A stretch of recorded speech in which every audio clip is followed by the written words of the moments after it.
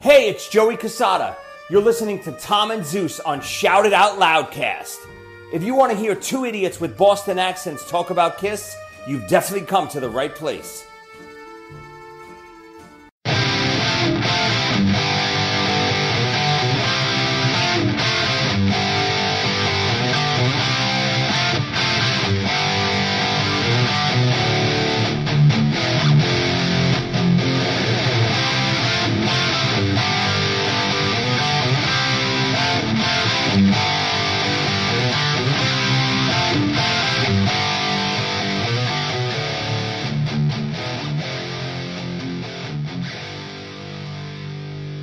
Greetings and salutations.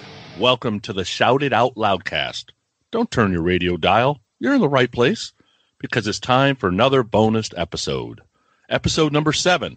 We're calling this one, If You Want True Peace of Mind, You Probably Should Be Listening to a Different Podcast. Zeus, Tom, how are ya? Good morning, my friend. What's up, everybody? How are you? What a perfect Saturday morning in mid-June to talk about Iron Maiden. Did you just go, good morning? Good morning. How are you?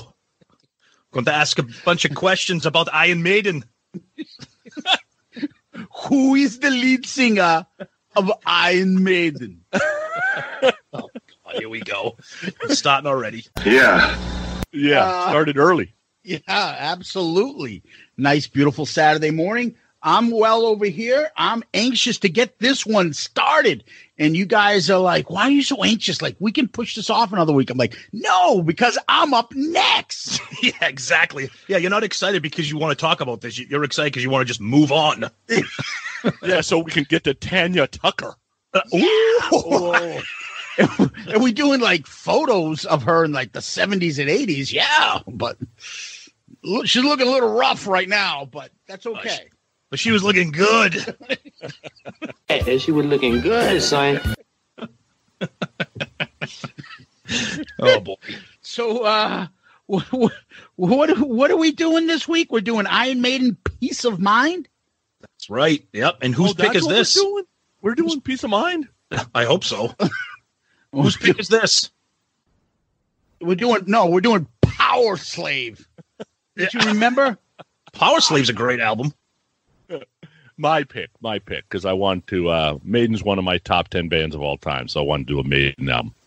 Cool. Nice. Awesome. All right, so that's our show.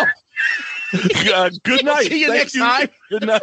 That's all we have to say about Iron Maiden. We finally hit our timelines. Silence. Good job. I've never heard us three be quiet at the same time. What the fuck? There's a lot of people out there that are like, oh, that's the best part of the podcast. Silence for 3 seconds. All right. What did we do last time? We did my pick last time, which was Metallica Load, and got, as expected, very, very interesting feedback. And that's kind of the reason why I picked that album.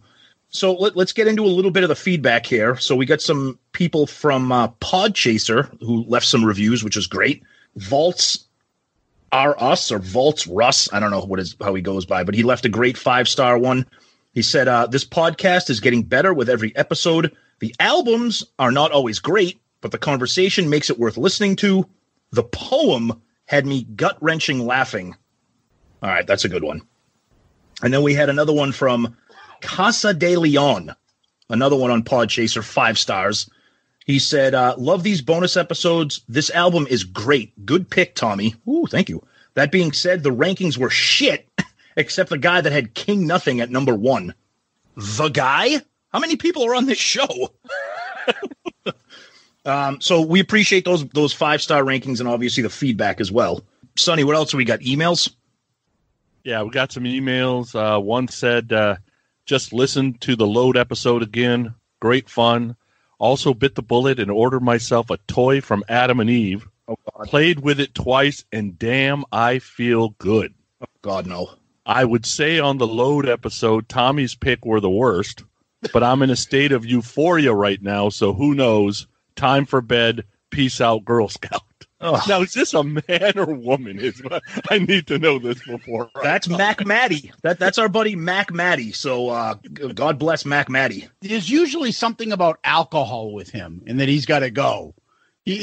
As though he's on the phone with us. He is, I gotta hang up. You're writing to us, buddy. Stop. You don't have to tell us. Jerry Blackwell says, did Tommy rank Until It Sleeps at number 10? Yes. What the fuck? Yes. His rankings were not good. Mine would have been much closer to Sonny's. Thank you. Although I'm afraid that makes me a music hater. The whole, ooh, I'm a tiger by Zeus was hilarious. Great discussion on this one. Time to pick a Bon Jovi album. Bon Jovi? Holy shit. Maybe I'm a music hater. Oh, well, you never know. Bon Jovi could be down the line. There's a lot to get to. Doug Middleton writes, My Hot Load. Load album is pretty rough, but you guys made the podcast so good I might actually listen to it again. Oh, no, wait. That I actually did listen to it again. And yeah, it's still shit. You should try a country album. Would love to hear the absolute hate Hollywood would have. Keep up the great work. I enjoyed this podcast, and I'll leave the rest alone. Exactly. All right. Cereal. Is it Cereal Man? Cereal Man? I don't know. Yep. Although the load, although the album is a load of shit, the podcast was great, hilarious and funny, and took my mind off things for a while. Thanks for that. Loving the bonus episodes. Please do a Night Ranger album. Yes. Oh, all right.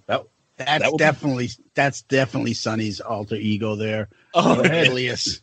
It's got to be a Bay Area Twitter brother. stuff. Yeah. What was that, Sonny?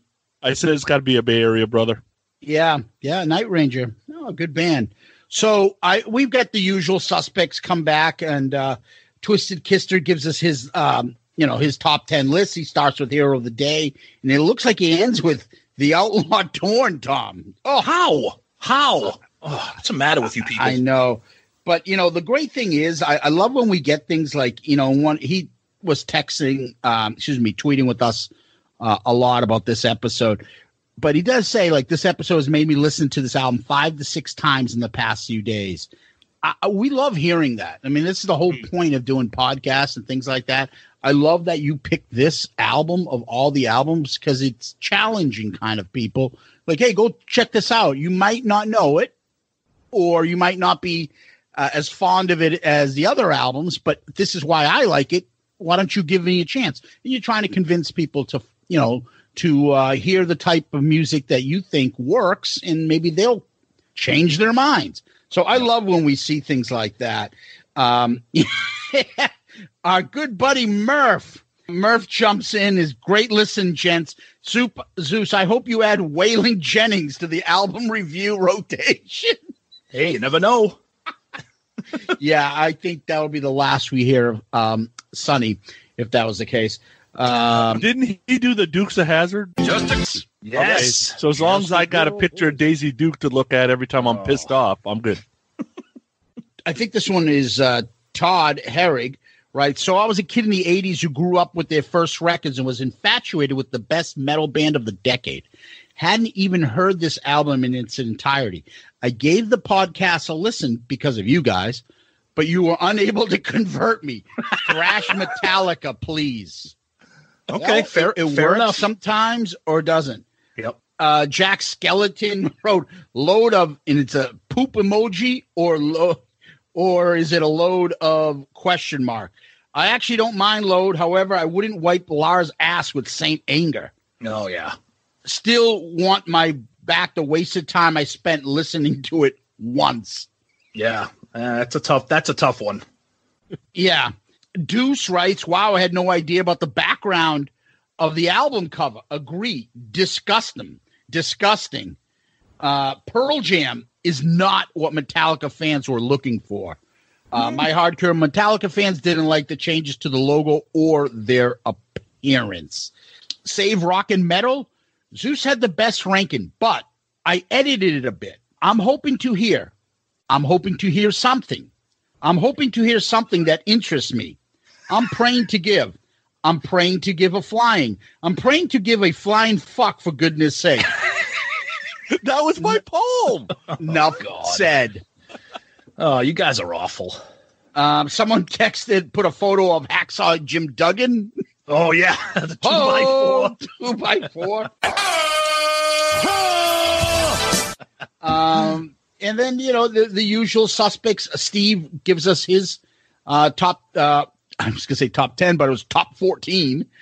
King Nothing was his number 1, and Mama Said number 14. Okay. Xandin Black writes, I've never heard this album. Good. Well, maybe listen to it and, We'll listen to your review first and then decide. Smoke Show 95.4%. I don't know where he came up with that percentage. Specific. But of this album is complete shit. I wouldn't have even bothered ranking the songs, and the cover is just sick.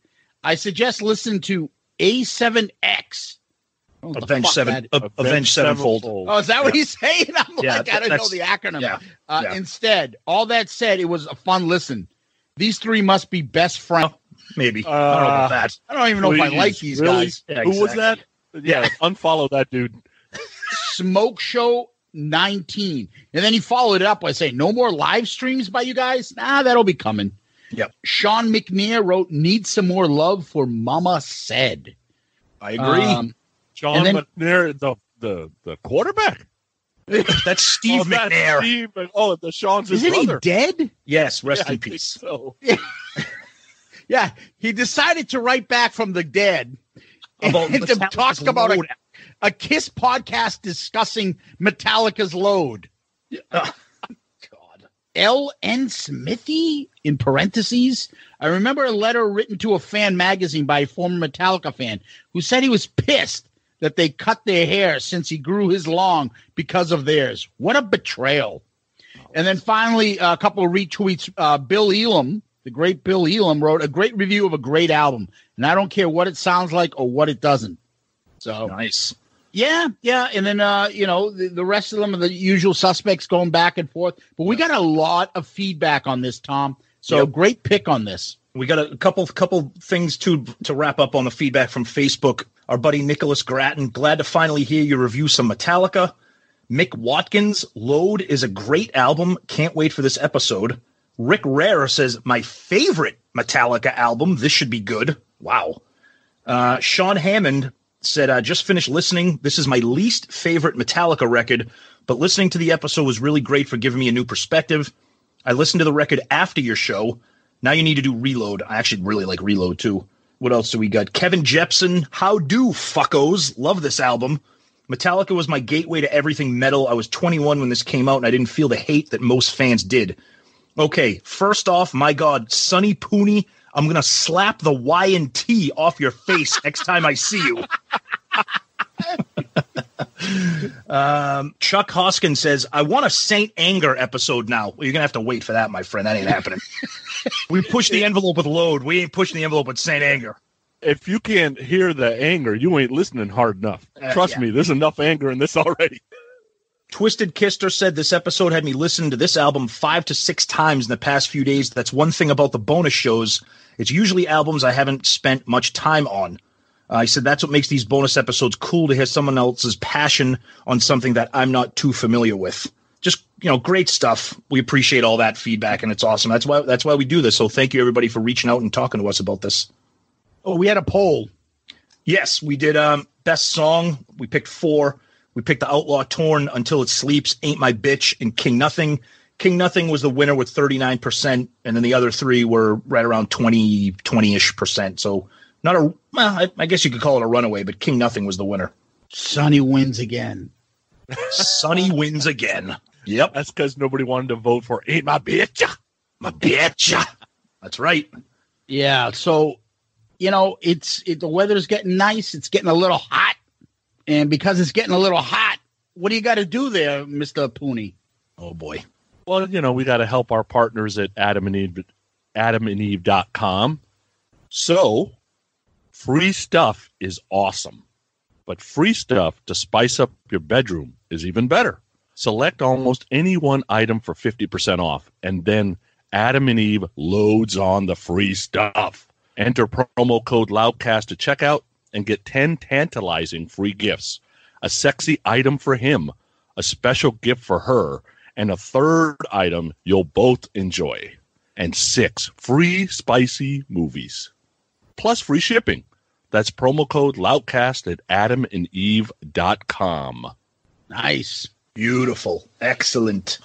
Well, when we do that, we go right into the album. So this is Iron Maiden's Peace of Mind. Sonny, this was your pick. So what we usually do is we start off first. We talk about, how we got introduced to the album and what it means to us. And why don't you lead us off?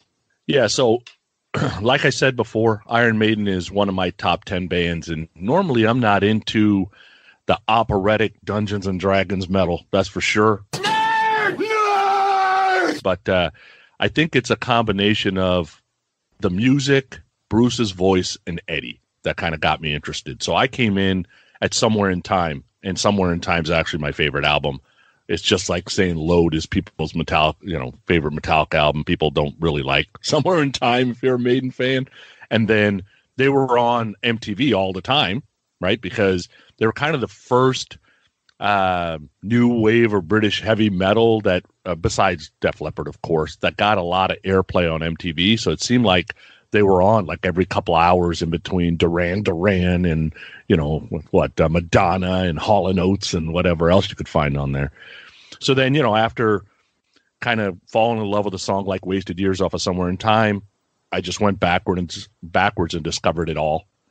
And this is not my favorite album, but it's definitely, and the other thing, I think I said it before, although I love Iron Maiden, I don't have one single Iron Maiden album that is a desert island album for me. There is always a song that I'm like, really?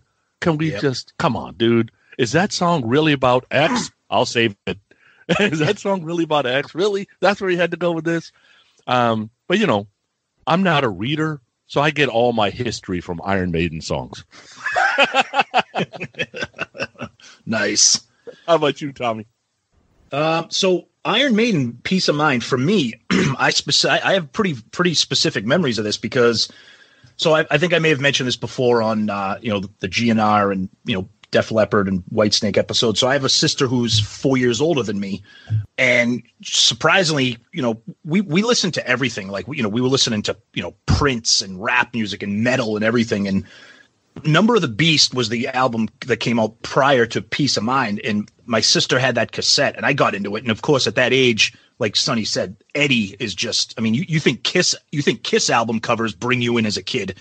The Iron Maiden albums are just insane. So Number of the Beast and then Peace of Mind. And then, I love those videos because it mixed the performances with like those historical, the black and white, especially the Number of the Beast and, the Run to the Hills video. Fantastic. And then this album came out and then Flight of Icarus was kind of like their attempt at making like a mid-tempo hit type of song, which is unusual for them. And that song actually really pulled me into Iron Maiden even more. I got the cassette because around this time, hair metal wasn't really kind of a thing. So I was listening to like Ozzy, Judas Priest, Iron Maiden, some, that kind of stuff. And then I kind of drifted away from Iron Maiden just because then the hair metal stuff started to get into it. And Metallica started to put out a couple more albums that were a little bit more accessible to me at my age. But this album, I haven't heard it in a really long time other than the hits.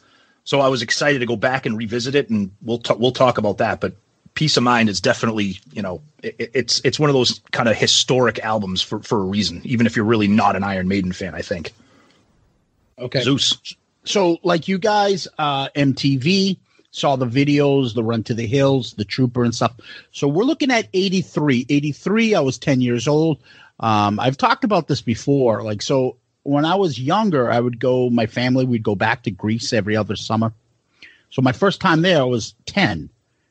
You have to understand for us, we're kind of blind to this, but in Europe, music is way different. I all of a sudden saw for the first time a shitload of Iron Maiden shirts The kids from Greece, like, so they're learning like British and European bands, and I'm thinking like Iron Maiden. Why are they so big here? And I would see their shirts. I would see Scorpions, Priest, but Iron Maiden's was more. I remembered, the Trooper when it came out. I remembered the video. I never bought this.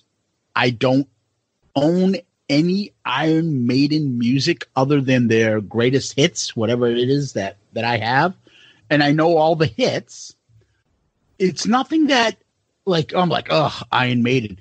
It was always just, I like their songs, but I never got into them. I just never did. And so when Sonny says, let's do Peace of Mind, I ordered it and I got the CD and I went through it. So even songs that I know the titles to, When Eagles Dare, and Flight of Icarus, I know of them, but I never heard them.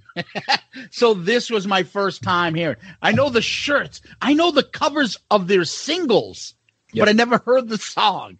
That's how popular the image of Iron Maiden is. So this was all new to me, and I got a pretty fair amount of stuff to say about it. Yeah. No, go ahead, Sonny. I was going to say, Eddie, that whole visual element. I mean, bright colors, skull, right? Got Rebel written all over it. And Derek Riggs is an outstanding artist. I mean, this stuff's all over my man cave here. And because of the artwork, I've got every Iron Maiden song on MP3. I got it on CD. I have it on vinyl. I've got picture discs. I've got figurines. I mean, this merchandising machine that was created is just ridiculous. And if you were a high school kid, I would say between 83 and maybe 89, Iron Maiden shirts were all over the place. And the other thing they did great was they would tour around and they would make a California shirt and a Texas shirt and an Arizona shirt, right? So the Arizona shirt may be Eddie coming out of Sun Devil Stadium, right? And the Texas shirt might be, a Lone Star State thing with Eddie with the right colors. That Derek just did a great job of that stuff. It's the merchandising machine part of it's unbelievable. Speaking of the T-shirts, I have a hilarious story here, and our buddy Murph, who will listen to this, I know he's not an Iron Maiden fan, but hopefully he'll check this episode and remember this story a little bit. So I was a freshman in high school in 87, and I played freshman football. So it was the fall of 87. And I'm going to admit I don't even know what Iron Maiden album was out at that time, but I know that even in 87, I know that Peace of Mind, Number of the Beast, Power Slave, they were all somewhere popular. In time. Okay. So we had a kid on our team, funny kid.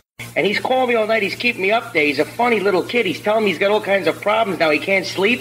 He's always touching himself and pulling at his pants. What's the problem up there, Shelley? But he was like, at that time, it was unusual to see like a 14-year-old metalhead, like a legitimate metalhead, not hair metal, like metal. And we had a practice one day, and he either never got a practice jersey or forgot it at home. So he came out to freshman football practice after school, helmet, shoulder pads, with a Power Slave T-shirt stretched over his shoulder pads. And we get out on the field, and he's like, "What's the matter? I love Iron Maiden." Everyone's like, "Yeah, but you're never going to be able to wear that again when you take it off of your shoulder pads." Like, I don't care. He's like, "I'll just get another one." And I'll never forget that. I know Murph knows who I'm talking about. It was one of the funniest things I've ever remembered. And like you said, Sonny, we're all like, 13, 14 years old. And like, again, for kids in the 70s with Kiss, that's how it was with kids in the 80s with Iron Maiden and these graphics. These album covers are just Eddie in general. They just and they get even better. As the albums progress, they just get more insane. But just real quick, kind of saying what Zeus said, I'm like an Iron Maiden like hits guy. I don't really own any of their albums. Like I don't really know their deep cuts. I know like Peace of Mind. I know, The Trooper, Flight of Icarus, and Where Eagles Dare. So I was kind of interested and excited to listen to this album because I've never gotten into those those deep cuts. So yeah. So what else? All right. So that wraps it up. So we want to get into the cover, and especially on this one.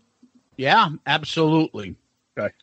So on this album cover, Sonny has the album. I have the CD. Tom, you can't show us your MP3, can you? Yeah, I have neither.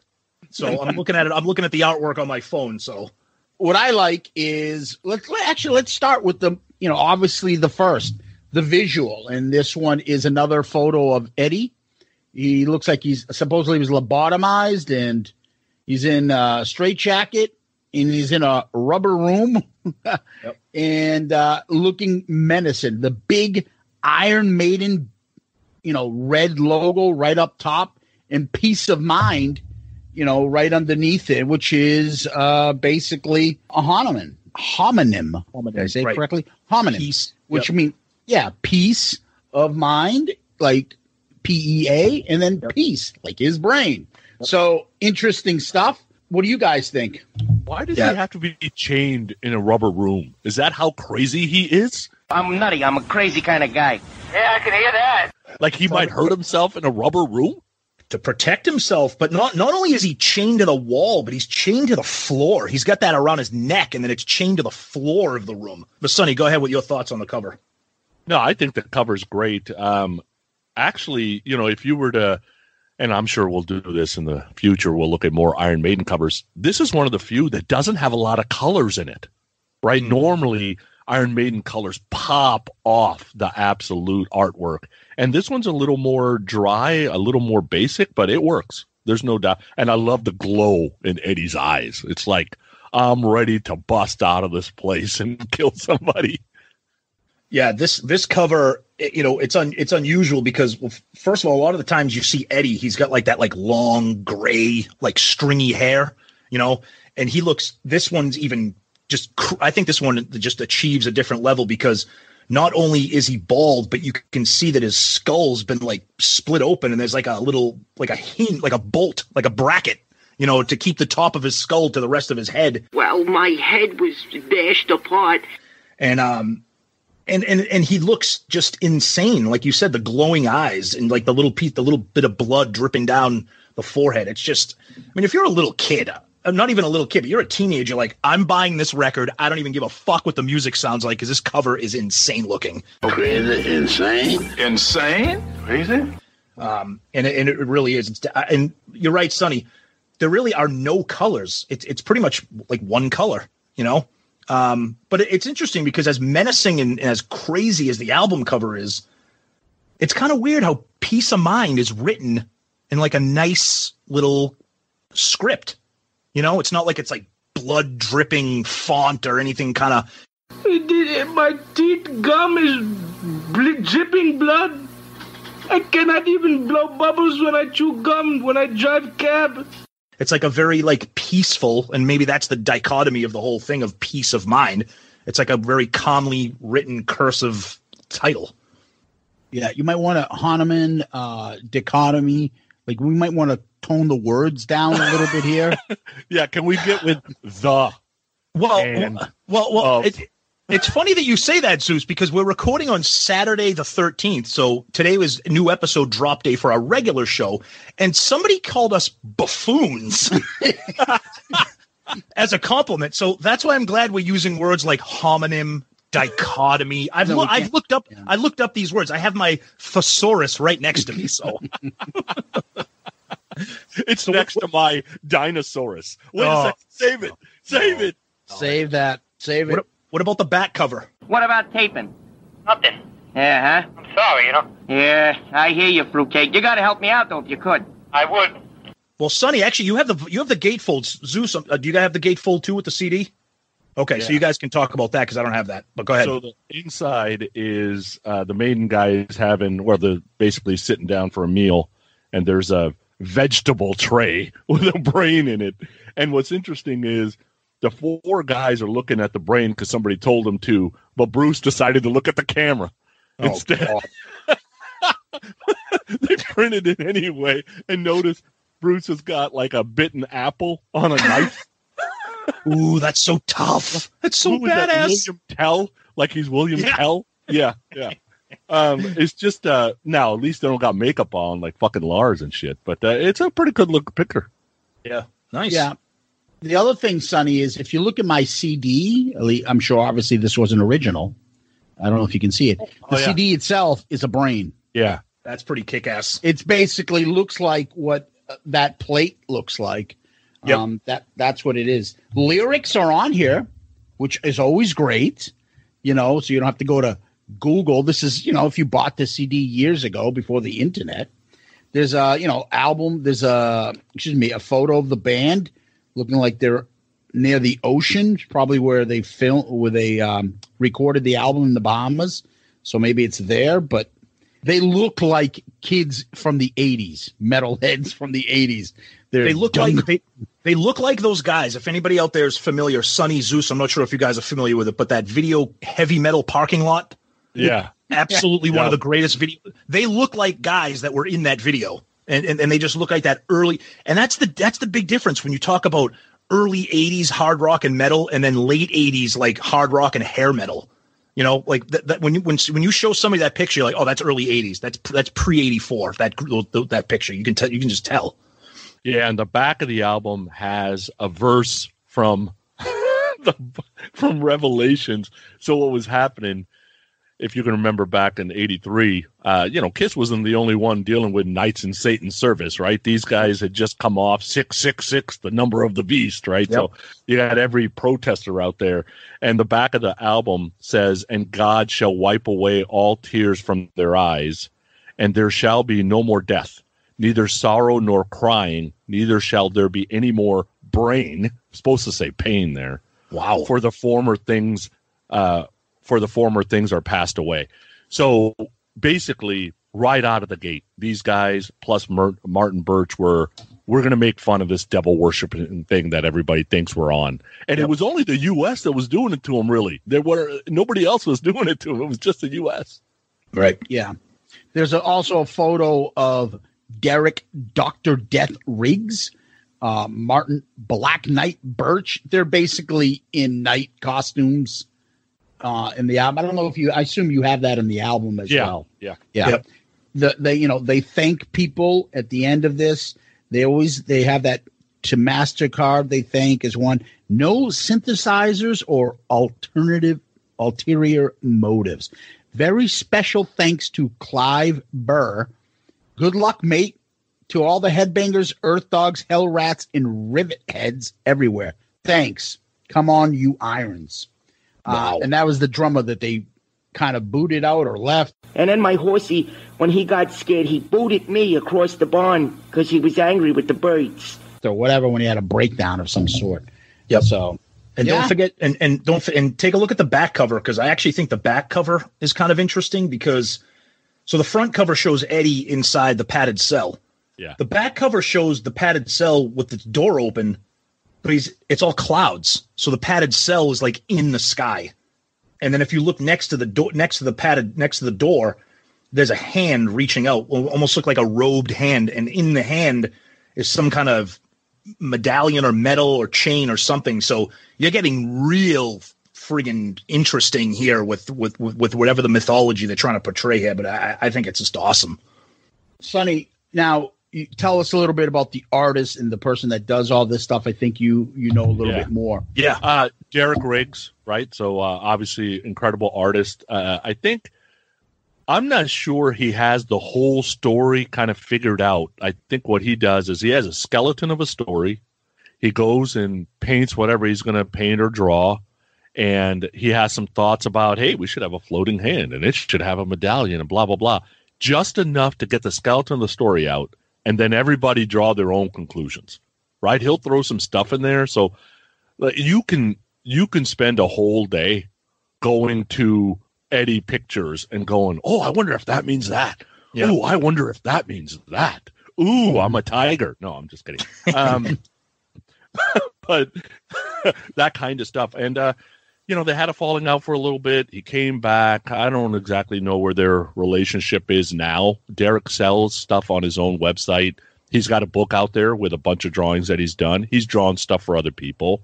But they're iconic. Like the Trooper drawing, come on. I mean, this thing is iconic, right? There's absolutely no doubt. People know this drawing and they've not heard one Iron Maiden song. This is my daughters are starting to do it now at high school. They'll see somebody wearing like a Nirvana shirt or whatever, or a Guns N' Roses tee, and they'll name one Nirvana song. Who's Nirvana? On your shirt, stupid. Yep. Yeah, exactly. I believe that. Yep, it's true. That's a nice breakdown of the album cover. Let's get into the little bit of the specifics of the album. So the album was recorded in Bahamas, Nassau Compass Point Studios. And I guess a lot of artists, record there. They did Back in Black, AC/DC did theirs in there. And then they later mixed it at Electric Lady Studios in New York. We're all familiar with that record place. It was released May 16th, 1983. Iron Maiden's fourth studio album, the second with Bruce, first with Nicko, and the classic Iron Maiden lineup is formed. So you got Bruce Dickinson, Dave Murray, Adrian Smith doing the guitars, Steve Harris, of course, on bass, Nicko McBrain on drums. The album was produced by Martin Birch. Now, I believe Martin Birch would be the second. This is the second album we've done of his on this podcast. He did slide it in. He did slide it in. That's right. That's right. So he's the first duplicate, technically, right? Yep. And I bet nobody predicted that. No. It's released on EMI Records in United Kingdom, Capitol Records in the U.S., platinum in both U.K. and U.S. It peaked at number 3 in the U.K., 14 in the U.S. So this is 1983. This is kind of a little bit of our wheelhouse, this era. I think Pyromania came out at this time, and I think Slide It In was a little bit later, correct? Yeah, a year later. Yep. Okay. So, but I mean, that's the era, and that's 3 British bands at that time, right? Well, at the time, this is when we talk about, this is when the new wave of British heavy metal was taking over America. When Iron Maiden, Judas Priest. We're not doing a Saxon one next, are we? Fuck no. Saxon, one of the 83 albums that don't have one single good song? Sure. Oh, God. But the landscape of rock was different this time. And you still had, Kiss putting out records and Van Halen and the American Aerosmith doing stuff. But things were starting to change a little bit. And those British bands were making their mark. So anything else, guys? Or were you ready to go into the songs? I'll save some of my other commentary as we get through the tracks, but I have some specific things to say about the band and this album and whatever. But we'll talk about that as the songs progress. So no. No right now, but yes for the future. Okay. All right. So guys, let's start this off where Eagles Dare. The best 4-second drum intro ever. What Bruce was kind of going for, he wanted something that was kind of Stargazer by Rainbow, very Cozy Powell, get that drum feel. So it was kind of Bruce's idea to do this whole drum thing. And they had to introduce Nicko because Clive Burr was gone. And this was his first album. And depending on who you believe, Steve says Clive drank too much and was unreliable. And, you got to have the bass player and the drummer work together. I mean, there's no way around that. Clive says, Dad died. I left the band for 2 weeks, came back, lost my job. So it depends on who you believe, I guess.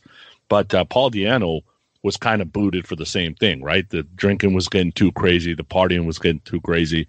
And what I mean by too crazy is these guys were all partying. So there's absolutely no doubt about that. They say that over and over. Even the album name came up. They were drunk in a bar somewhere, and somebody said, Peace of Mind. Oh, yeah, it's good. That kind of thing. So Where Eagles Dare, based on a movie about World War II, massive guitars. The drum feels really creative. Record company didn't want to open with a drum intro, I could tell you that. So, but Steve Harris shut that down pretty quick. Supposedly, the song was done in 2 takes, and that's kind of amazing to me. What's interesting is Bruce stopped singing, and then for 3.5 minutes. There's no more Bruce. So you better bring a lunch because that 3.5 minutes seems to last forever. I'm not sure. And good luck figuring out the lyrics. Thank God they put them in the album because you cannot understand really what Bruce is saying. I like the song though. So that's a good segue, Sonny, because I'm gonna say this now and say it once. But Sonny said during this song, there's 3.5 minutes where Bruce doesn't sing. those are probably the best 3 minutes of the song. Oh my God. And I'm gonna get it out. I'm gonna get it out. I'm gonna get it out there. This is gonna be a long review for you. Then no. I'm gonna get it out there right now. This is one of the reasons why, right now, I'm not a huge Iron Maiden fan.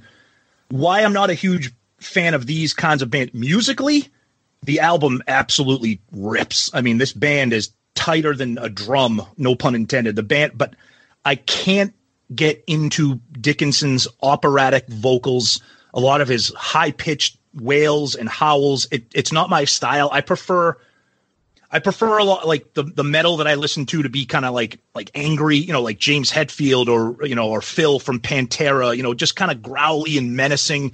And I understand that Iron Maiden's made a career. Bruce Dickinson put them into the stratosphere with this.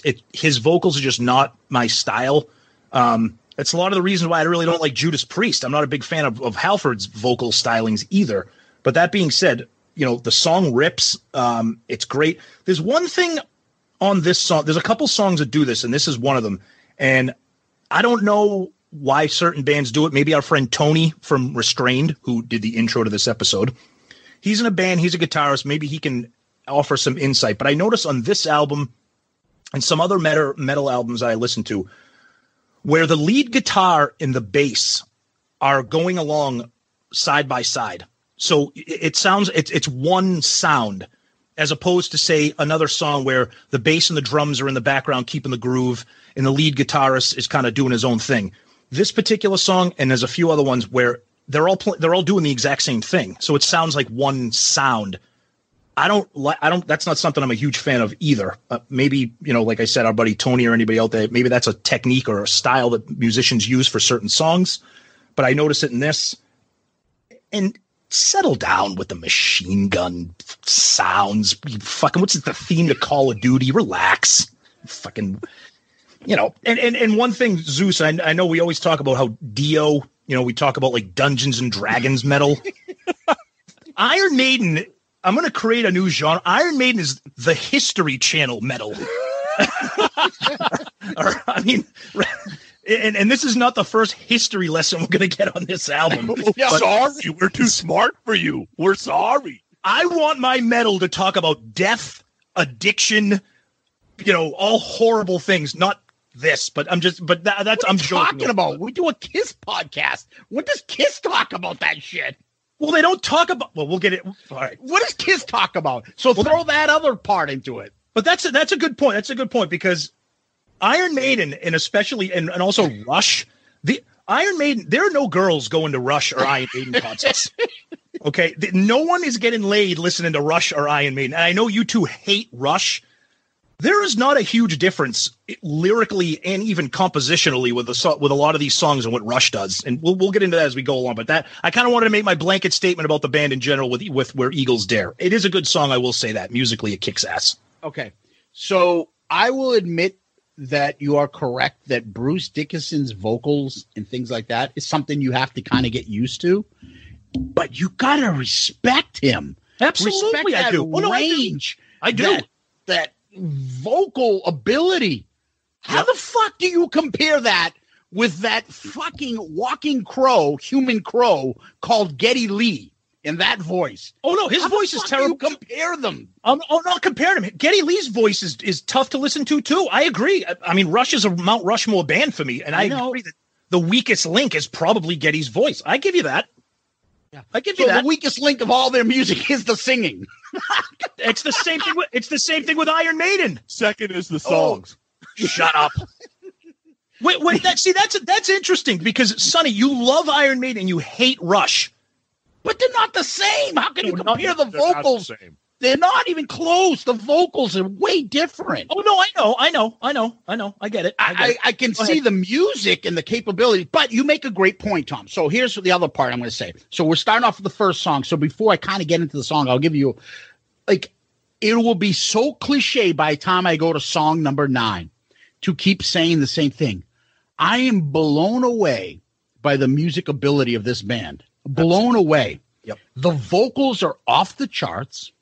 The lyrics are something that they want to say, whether it's corny or anything like that. I'm saying get some pussy. you won't be so horny. And your songs won't be so corny. They put thought into it, and it's something they want to say. They're not what we just reviewed, Trouble Walking. I am sad, now I'm bad, and now I'm glad. You know, they're not that stupidity. The drums are off the charts. And, you know, the guitars, the dual guitars, I don't know who's playing what. I'm not that big of a Maiden fan to know who the difference is, but I can tell you both of them are off the charts. It's insane, the harmony that they both do together, and then the leads. Just watching videos along the way and watching live clips of all these songs, I am blown. I'm like, holy shit, that looks like Eddie Van Halen shit. And then all of a sudden he'll do something different that looks like freaking Richie Blackmore shit. That looks like, I'm like, holy Christ. And then guess what? It switches over. Now Dave Murray's doing it. And then, you know, you go back to Adrian Smith. You're like, holy fuck, this is incredible. But the one main thing that I want to talk about, and that is there anybody better than Steve Harris? Holy shit. That sound and that, you know, I knew of this sound before I even knew what Iron Maiden was really in the 80s. That galloping sound that they do in all their songs. And that's why all their videos that when I was young and I first saw Run to the Hills and I saw The Trooper and those videos, that old clip of that movie, and I know we're talking Where Eagles Dare, and they're all on horses. It's awesome. You're perfect of what their sound is. You feel like you're on a horse charging into battle, listening to this music. Yep. That's insane, the music ability. So I don't even care if there's no singing. I don't care if his singing is kind of bad. It's incredible. So I don't think there's anything on this album that I don't like, because it's just so talented. It's so off the charts. This begins with the drums, and it just blows you away.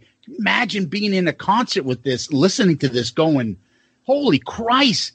Yeah, and it gets long, and I'm with Sonny. I'm used to my 3 to 4.5 minute songs. No need to push this up that long, but the fans of Iron Maiden love this. I'm not one to criticize, because that's what they want. That's what they get. I love the sound. The vocals are great. The movie, I guess the song is based upon the 1968 movie, which had Richard Burton and Clint Eastwood. And yeah, it is the History Channel, Tom. I agree with you there. There's a running theme with that throughout this. But what a way to start an album. Yeah, and I'm just real quick before we move on, I'm not going to try to convince you guys or anybody listening, you know, to like Rush. My analogy was that the people that love Rush, the people that you work with and handle, I probably will sue them too. The technical music ability of the three of them, the lyrics, you know, Neil Peart wrote a lot of the lyrics, very literary themes, very thematic, you know, kind of like Iron Maiden. And a lot of it reminds me, I mean, obviously Iron Maiden is obviously much more metal than Rush. Rush is more of a hard rock band. But listening to this album, I was like, I'm hearing a lot of Rush isms on this album, you know, and we'll talk about that a little bit more, particularly maybe with track 2. But I will say, reading about this album, they did talk about it, that they got into a little bit of progressive rock on this album. Exactly. And Sonny, you know, because you know the history of the band a lot more than we do. Yep. Would you say that's something that, you know, that this album either picked up on or started, or was it already always part of the band? It was always a little bit there. It had a little bit more punk flavor to it, especially the first 2 albums. Steve Harris, by the way, hates when people say that, because he's not a huge punk fan. He's all prog influence guy. Yep. So since he's doing most of the writing, you know, stuff like Phantom of the Opera and stuff like that off the first 2 albums is very, very prog. Yep. But he tries to keep it metal. There's no doubt about that. Nice. Gotcha. Well, let's go to the next one. So one of the things you get from Maiden is part comic book, part intellect, part History Channel, part metal, right? And this is a beautiful composition. I mean, it's partially a hymn that Bruce used to sing in school. It's partially about Aleister Crowley. It's partially Hindu philosophy. What? No Buddhism? Whatever. But this is exactly why, although it's a great song, it's a beautiful composition. I'll say that. This is exactly why I don't have an Iron Maiden Desert Island album, because this is where they get a little too proggy for me. Like I can hear and listen to Iron Maiden in 4 to 5 minute doses, but when there's a lot of time changes, they lose me a little bit. Love the intro. I can tell you normal people go to the opera or theater to get their culture. Rockers go to Maiden and Alice. I get it. And we're quite a bit away from, oh, yeah. Oh, yeah. Oh, yeah. All right. We're way away from that. But these guys, this song is like at the outer edge of, if I went to the next step, I would love Rush. This is where this song kind of lies for me. I was just going to say that I love this song, and it's one of the reasons why I love Rush. It's a long song, very proggy, has tons of transitions and time signature changes throughout it, just like Rush. That riff at the beginning when the song kicks in, that's Sweet Leaf by Black Sabbath. When the song kicks into gear, that is Sweet Leaf. And then in the middle of the song, when the time change kicks in, that is 2112 by Rush. It sounds exactly like Rush. And this song is one of the reasons why I love Rush. And I'll be honest with you, I never knew that Iron Maiden had a song like this in their discography. It's a great one. I'm a big fan of this. And it's very Rush-like, and it's one of the reasons why I like Rush. One of the things that I forgot to mention, the previous song where Eagles Dare, it was written alone by Steve Harris. Don't know if I said that. Revelations, this one is written only by Bruce Dickinson. So there's different songwriters throughout this album, and I will make sure I try to remember to point that out. I like that this is slow and then picks up. I like the changes in the song. So maybe if it wasn't for Geddy Lee, I would like Rush, Tom. I don't know. But I like this song. And you're right, Sonny, now you got the Bible, you got Aleister Crowley, something named G.K. Chesterson's hymn. It includes a line from it, "O God of Earth and Aller," something I fucking can't even read. Earth and Altar. Yeah, and just, obviously these people are educated. They're not singing about cold gin and, and what else, Tom? What else? My heater's broke. They're not throwing logs in people's fireplaces. Yeah. This is a little bit out of our Kiss range as far as the lyrics go. Yep. Very good song. I like it. And it's interesting because I like the change of pace. Yep. So if you think about it, for me, this and maybe one other song sticks out as being a little bit different than Iron Maiden, but we'll get to that one. Anything else before we move on to Nope. Flight of Icarus? Here we go. That last conversation reminded me. Ooh, it must be love. Wait a second. Fits like a glove. Perfect. Say it twice. Anyway. Flight of Icarus. So my son, who is about to graduate, he's a senior in college. He's taken a bunch of ancient history and, all that kind of stuff. And he was saying something about Icarus. And I'm like, oh, Flight of Icarus. That's mythology, blah, blah. He's like, how do you know that? And I'm like, because normal people get their history from books. I get them from Iron Maiden songs. Exactly. Yep. And my son loves Steve Harris. So I'm like, you need to go listen to Flight of Icarus, and you understand what I'm talking about. It's a sing-along chorus. Maiden doesn't have a ton of those. Vocal harmonies are pretty much all Bruce. The guitar solo switches between the two. That last note, that scream is just, that's off the charts. There is absolutely zero wrong about this song. This is the perfect metal, new wave or British heavy metal song to me. Like if somebody says, put a metal playlist together and tell me, give me songs between 81 and 85, this absolutely makes the list. There's no doubt. Okay, so Flight of Icarus, this is the reason that I ended up buying the Peace of Mind cassette in 83. I like the song. Cool chorus, great solo. To me, it sounds like a Dio song, like that kind of like that plodding kind of like somber kind of groove to it, which isn't a bad thing because I love Dio.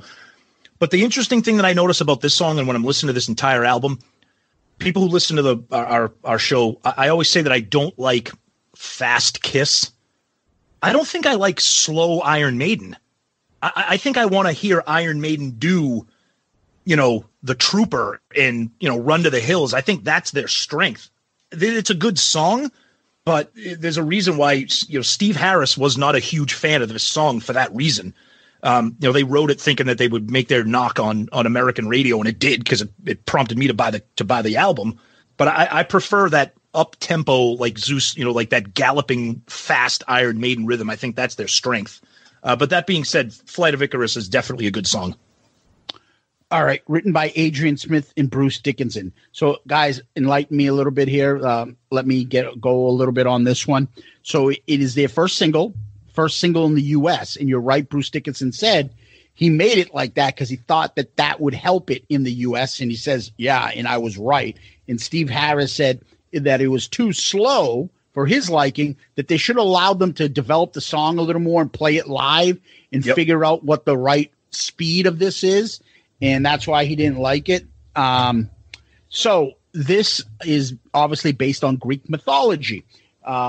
If you guys know anything about mythology and stuff, this is based on the Minotaur.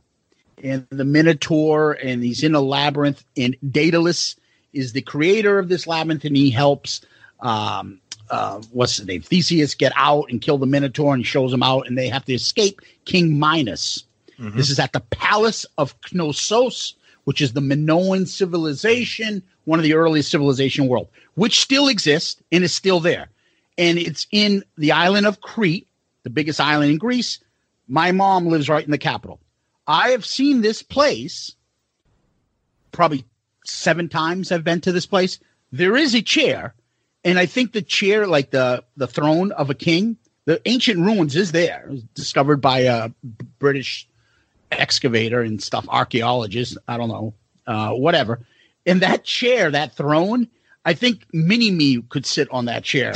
So the development of humans is fucking hilarious, how small that chair was for a throne. Anyway, so Daedalus, they have to escape, so he takes his son Icarus, and he tells his son, there's 2 parts of this. Everyone thinks of it is the hubris part of it. Says, don't go fly too high, because he made like wings made out of like feathers and stuff, honey, whatever the fuck he put on them, because the sun will melt it. But he also said to him, don't go too low. Don't start feeling a sense of security and easiness, and that because your wings will get wet and you'll drown.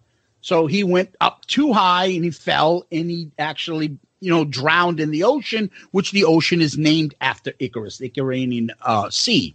And that's how mythology is always like that. But anyway, so the funny thing is on this, Bruce changes the lyrics and makes it so like the father tricked him to tell him, fly like an eagle, go up there. And what I find fascinating, because I didn't see this until, and this is why Iron Maiden is so like Kiss-like and cool. Their single has on the album cover basically Eddie walking away from Icarus falling down. He's got like a flamethrower with him. Yep. How fucking cool is that? That's awesome. And Icarus looks like the Swan Song logo from Led Zeppelin. Like, like falling down. I think that shit's brilliant. So when you talk about the stuff that you were saying earlier, Sonny, I'm like, holy fuck. Yeah, even a CD or cassette single, whatever, is got like this whole backstory to it. Yep. Yeah, and like I said, did Derek have all that figured out, and was he studious and he's some sort of historian, blah, blah? I don't know that for sure. But I can tell you that you can get close enough to, okay, well, I at least know this part of the story and let somebody else finish the rest of it. That kind of thing. Yeah. But I will say, and the video is kind of funny. They have different clips. The band is doing a performance video. Then there's some, mystic stuff, and they're all dressed up. And Martin Birch actually has a cameo in the video. The song is great. I love it. Switching solos. I love that. The two of them go back and forth. It is a little bit slower, but the chorus is great. Bruce is insane, of course. Steve, I mean, like, again, I could just put what I said on Where Eagles Dare and just say the same thing throughout every one of these songs. But the one part I do want to say about Sonny is it gives you those goosebumps. That line in this song where he's repeating Icarus's words, in the name of God, my Father, I fly. When he screams that, holy shit, that is so fucking cool. Yeah. Yeah, and I get it. You know, when Iron Maiden slows down a little bit, the opera gets very Shakespeare, right? It feels like it Bruce does. Dickinson should have a skull in his hand. It's a fly. You know, it's like, come on, dude, really? But right? I think, can you calm down a little bit? Calm down. Yeah. But that's exactly right. And I think when the slower the song, the slower his melodies, and it brings out that real operatic, even in the chorus of this song. You know, but you know, that being said, it's a good song. It's definitely a good song, and I love the story. And I love the story behind the lyrics and the title. So next one, we're gonna get to Die With Your Boobs Out. What's interesting to me is Die With Your Boots On is actually, I think it's an American reference. I don't know why these guys from the UK are messing with this, but anyway, intro riff, love it. You know, the lyrics are about everything so doom and gloom, just kind of go live life. A little bit about Nostradamus. This whole, if you're gonna die, like that's just bad. Like they need Mutt Lange here. Like, hey, bring in that Def Leppard dude. Let's put some backing vocals on this thing. And I'm sure, like I was picturing, somebody like Stephen Pearcy's in his basement going, okay, we can probably pull off the twin guitar thing. I can't do that voice. But we're not going to be singing about Dungeons and Dragons anyway. We're singing about pussy, so don't worry about it. It's true. But this song is, because of the backing vocals, a little bit of a tough listen for me. All right, so here's a song that I'm a big fan. This is a standout song for me. I knew about this song even before Peace of Mind. This is a song that I knew and I liked. Bruce has a little bit of a growl at the beginning of the song. I like that. That operatic style that we keep talking about. It's in this song. It's definitely in this song. It's got that great bass line like we talked about before, that galloping sound. The pre-chorus that Sonny talked about, you know, if you're gonna die, very, very punk rockish. And we talked about that before, especially when they were with Paul Di'Anno. They were like a punk hard rock band. That to me sounded like that gang vocals that you'd hear like in a punk song. Gang. I don't mind it. It's definitely not great, and they could have used a little tweaks on it. This is a song that I would love to hear Metallica cover, just to see with the lyrics and the tone of the song. You know, I know Metallica loves to do covers. I don't think they've ever done anything by Iron Maiden. If they have, I've missed it. But I think this would have been a great one. But this is a standout track for me. I just think it's like the idea of dying with your boots on. It's just badass. You know, it's definitely a good song for me. I like it a lot. Zeus. All right. Written by Adrian Smith, Bruce Dickinson, Steve Harris. The thing that sticks out about this song is the chorus. Yep. Just repeating that chorus. And it gives me, when it built up, if you're going to die, it built it up when he goes, and then you die with your boots on. It makes me think that it reminds me of what's to come a little bit later, which is Evil That Men Do. What does he call it, right? Yep. Evil that men do. Yeah. Like it builds up to that. The solos are incredible. I think Adrian Smith does this one. I'm not sure. But, you know, it's about dying with honor, and Bruce Dickinson says people have been predicting the end of the century, the end of the world for centuries, and we're still here. So another, repeat what I said on Where Eagles Dare. Great all around. You name it, it's great. Another good song. And I do like the chorus on this. And this is the more catchy kind of song. So definitely. Yep. All right. So I think we've heard of the next song. Trooper, based on 1854 Charge of the Light Brigade by Alfred Lord Tennyson. Basically, it's a part of the Crimean War where British were told to attack, but there was a miscommunication and basically walked into a Russian massacre. That's kind of how the story goes. He's a fool. He's a wartime hero fool. I like that the instruments kind of come in one at a time at the beginning of the song. It's the guitar riff is one of my all-time faves. Sing along chorus. It has no lyrics. So I can imagine Paul going, "They got choruses with no lyrics? Then when am I supposed to say sex?" Or the galloping bass line, just the great guitar harmonies. This is usually when Bruce is waving the Union Jack live. It's the most iconic Eddie.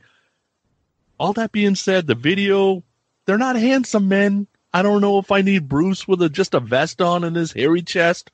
I guess he's trying to do his best, Paul Stanley. But the rest of the video is super cool. I mean, there's no doubt about that. Again, basically a perfect metal song. I mean, it is very, very difficult to top this in 1983. Like, this is what people define as metal.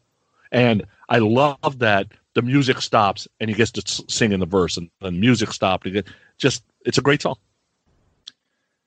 Yeah, Sonny nailed it. Even if you're not an Iron Maiden fan, this song is just, oh my God, what an epically spectacular metal song. It just, everything about it it's just what you want in a metal song. That riff, that galloping bass line.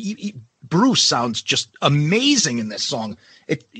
We've been listening to this song since it came out, and I still love it. If it shows up on satellite radio or if it shows up on my shuffle, it's just one of those songs that you just don't want to turn off.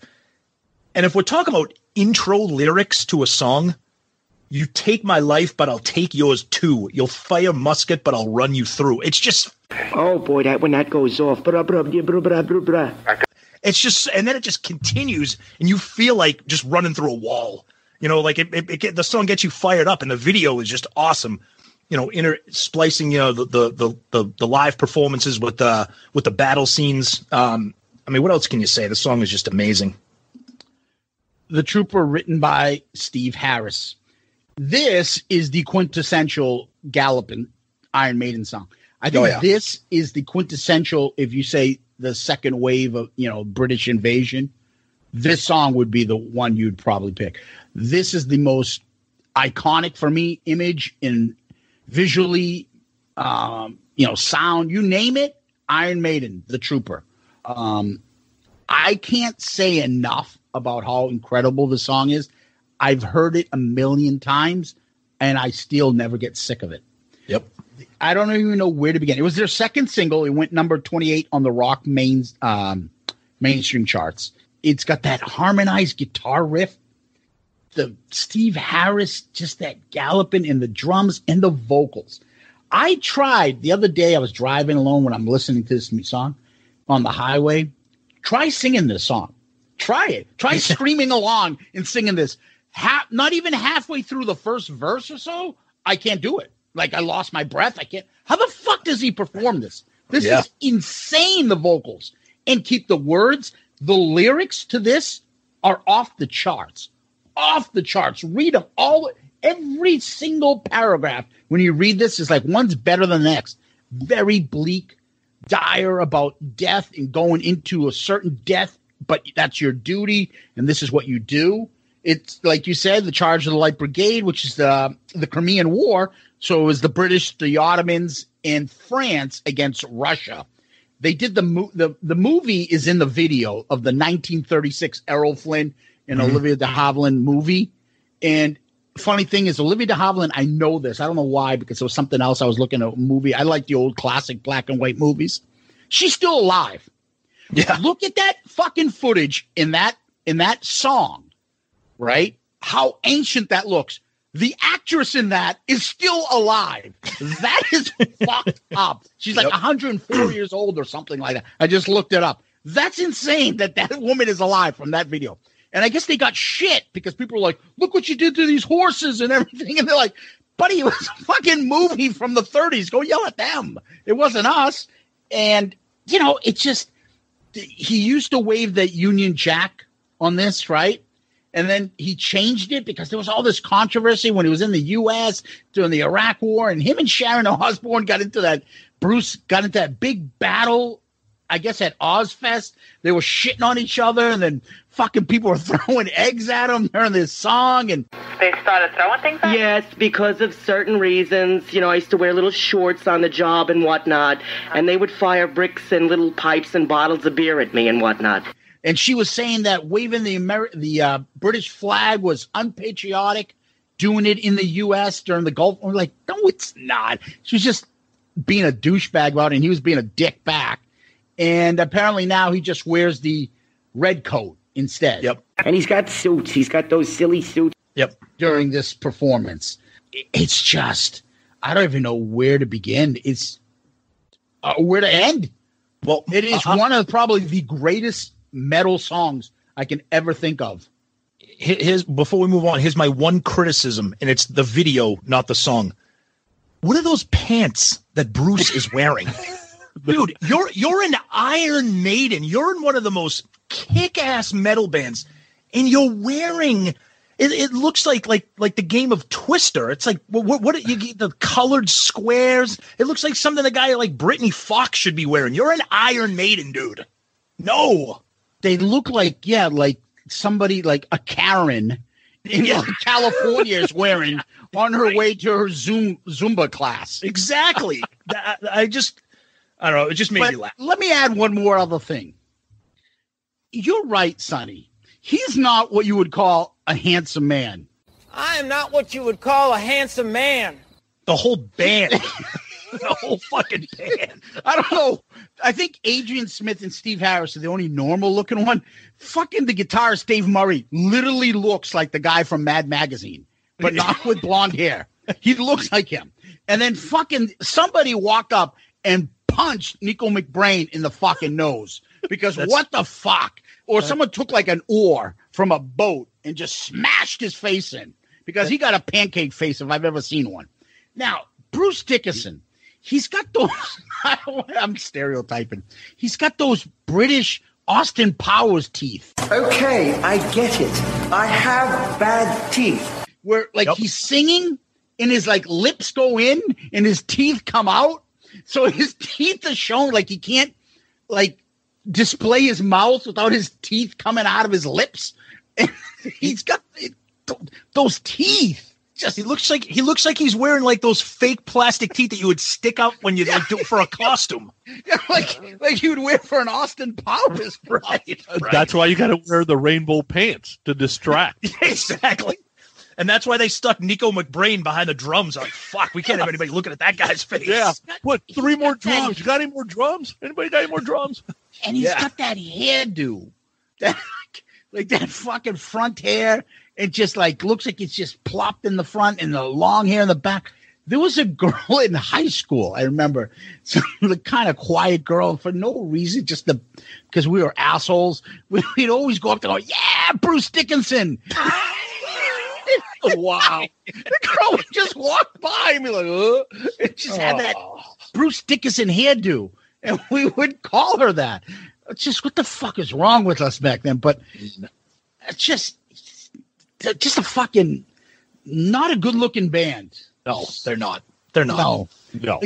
They're like almost like the 86 Celtics of like metal bands. Oh yeah, we've talked about them before. They are not a handsome, the most awkwardly gangly looking, unattractive group of men.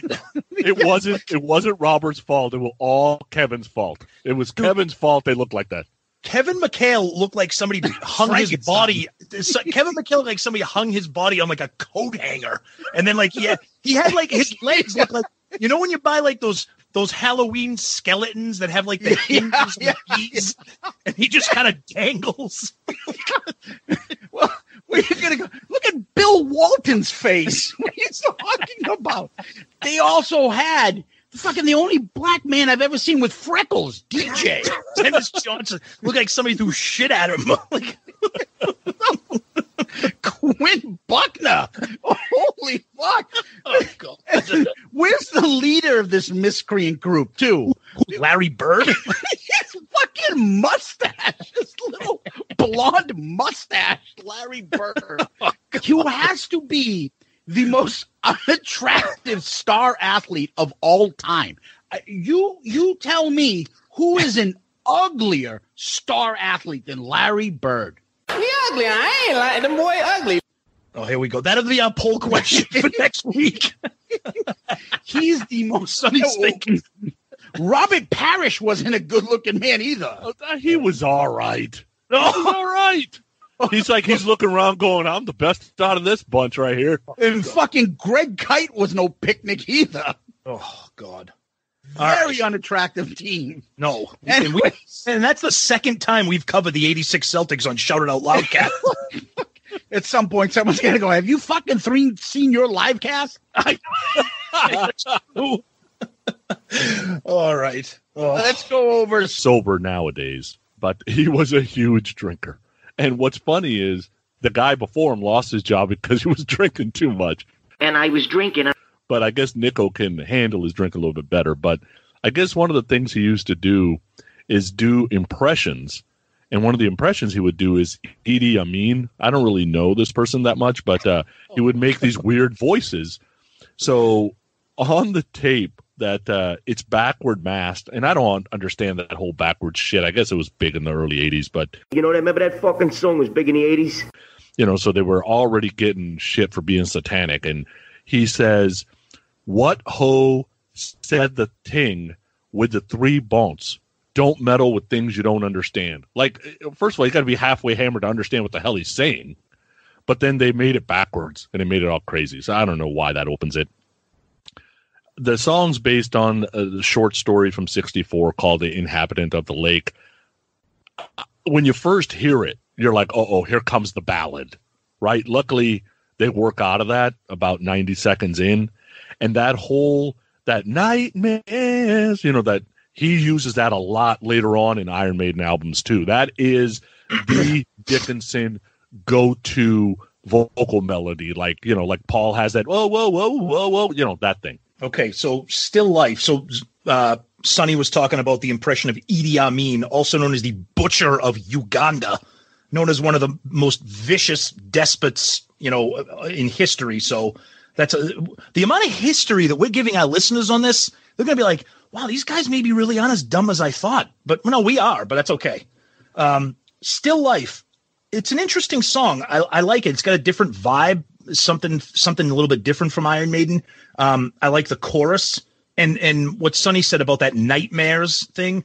This song kind of reminds me of something that Queensryche might do, especially that nightmares thing. A little bit of a proggy song, and I know Queensryche, especially on Operation Mindcrime, very prog, like hard rock metal. I like this song, and I probably said it before, and I'll say it again.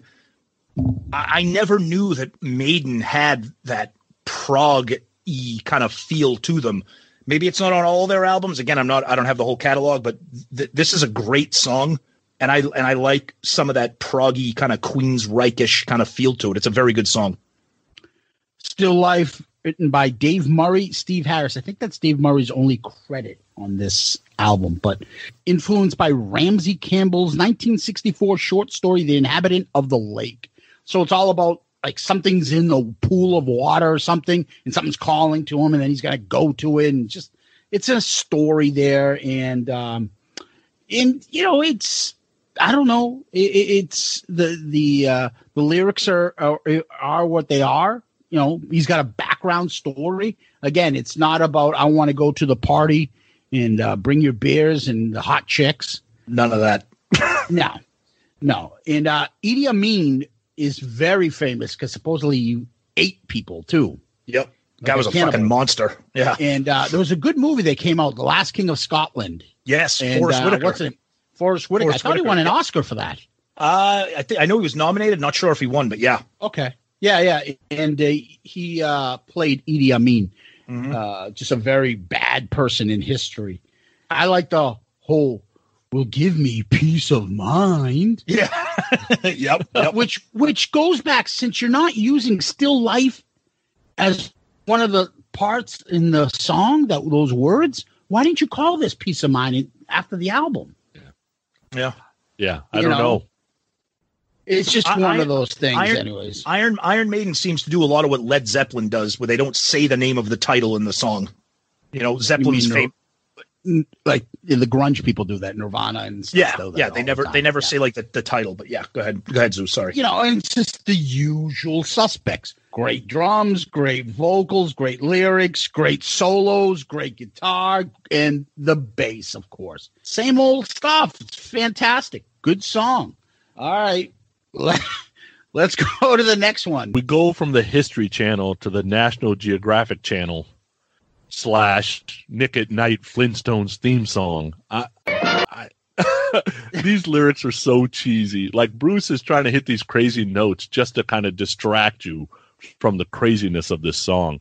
And even Bruce has called it cheesy. He said that Steve Harris kind of was needling him, that there was no way he could hit the vocal melodies as Steve wanted him to hit, and he wanted to prove him different. So he went out there and did all this shit. He didn't actually think this song was going to make the record.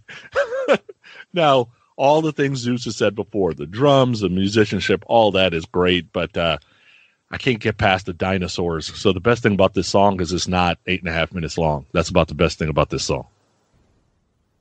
When we decided that we were going to do Peace of Mind, again, I'm not familiar with this with a lot of this album. So I put it on and I go for my run, and I'm like, okay, I'm going to go for a nice long run. I'm going to listen to Peace of Mind. I swear to God, I am not exaggerating this for entertainment purposes. I literally laughed out loud when I hear, "At a time when dinosaurs walked the earth." I'm like, what the fuck is happening right now? What am I I'm like, there's no way a band really wrote that and put it on a fucking metal album. This is one of the worst songs in the history of metal.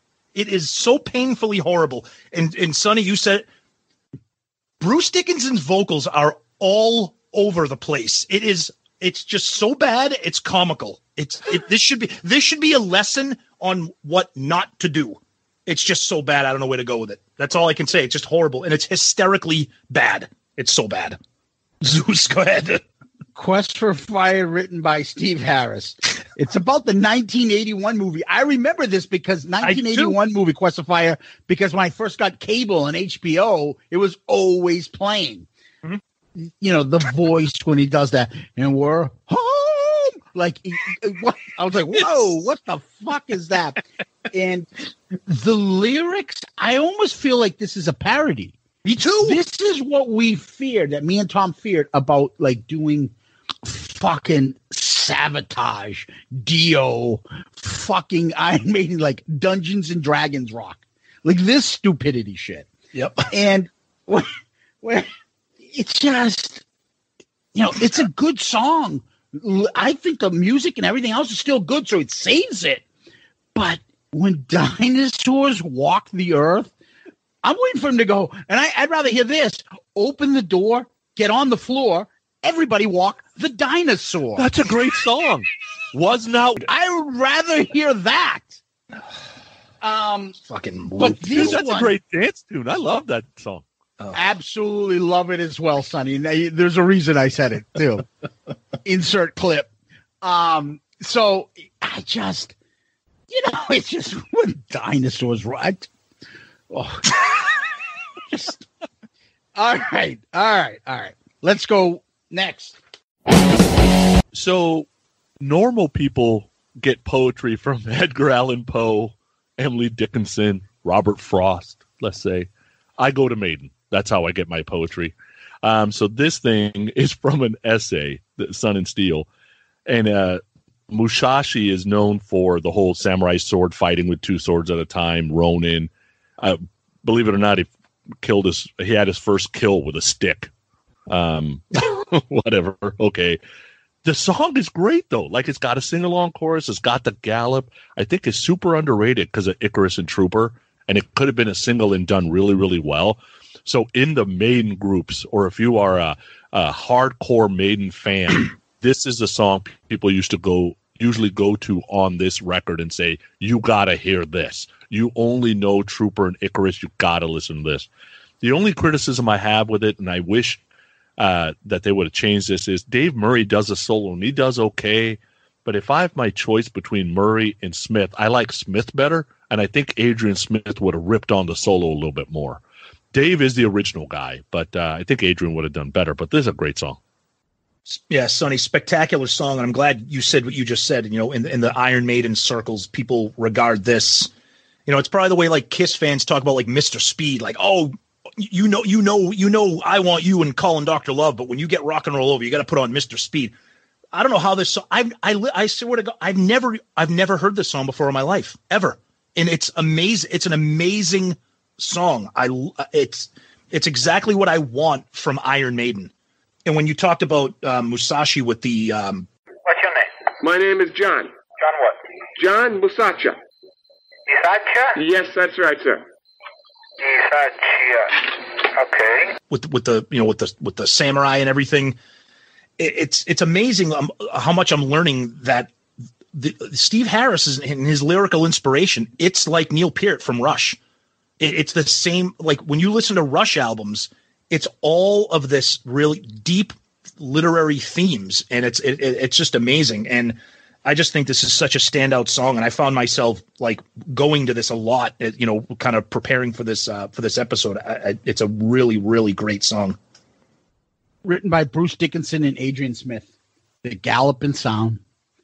This is probably the best chorus on this album. Yep. I can sing this. So what I tend to do is I try to listen to them through, then I'll play the album in the background when I'm doing chores or doing things. When this would come on, I would gravitate to this song. Yep. So usually, and me and Tom had this thing when we started with this album, we were both like, we just did Trouble Walking. We're doing this. We're like, oh. And we're like trying to say save it, but we're like, oh. Like, I gotta fucking listen to Peace of Mind and Trouble, like songs I'm not really that familiar with, and this is just not. This song, thank God, you know, the band grows on you, the music grows on you, but this one didn't. It came instantaneous, and that's not something I would say about this whole album. It took a lot of listening to picking out songs and differentiating them, because a lot of them, if you just play this through, I think the Trooper would stick out and this would, for me at least, but the other songs, they're all great, but it just kind of blends. I can't tell which is which until you hear them again. This I could tell the difference from. I heard it instantaneously. And, you know, like you said, the title is based on a samurai, Miyagi, whatever the fuck his name is. I don't know. Some 1968 You look essay. You always look I. J.C. Penney, Canvas. Hey, what kind of belt do you have? Canvas. You like? J.C. Penney, 398. Show me Santa Flora. Anyways. So I am a huge fan of this song. Great surprise finding this. And I do want to make a point to say, because we're almost to the last song, I reached out to our good friend, Steve Wright, who's a huge Iron Maiden fan, right? Mm-hmm. No pun intended. And I asked him about this. I didn't say we were doing this as an album. Did you just call him fat? Wait a second. I'm still trying fat? to get the pun intended. I don't know. He said huge. No, he said right. He said he's a huge Iron Maiden fan, right? What did I call him fat? Sonny thinks everybody's fat. Good afternoon, Paradise. Hi, is the Fat Muffin Man there? Excuse me? Yes, Fat Muffin Man, is he in? Fat Muffin Man? Yeah. Well, hopefully that's not me. I'm the biggest one here. What? He said he's a huge Iron I'm wondering if I said it. No, you said he's a huge Iron Maiden fan, right? And you said no pun intended because his last name is Wright. And Sonny thought you meant you were calling Steve huge. Like he's a huge Iron Maiden fan. Dude, I'm like sitting there listening to him laugh. I'm like, did you just call him fat? I'm like, no, I didn't call him fat. What the fuck are you talking about? Fuck. Oh, go ahead, Zeus. Go ahead. Fucking dying over there. Who the fuck is Sonny Pooney? Jesus. fucking get Jericho. Yeah, exactly. Bitch slap you. Jesus Christ. Hey, Sonny Cooney, what a piece of shit that guy is now.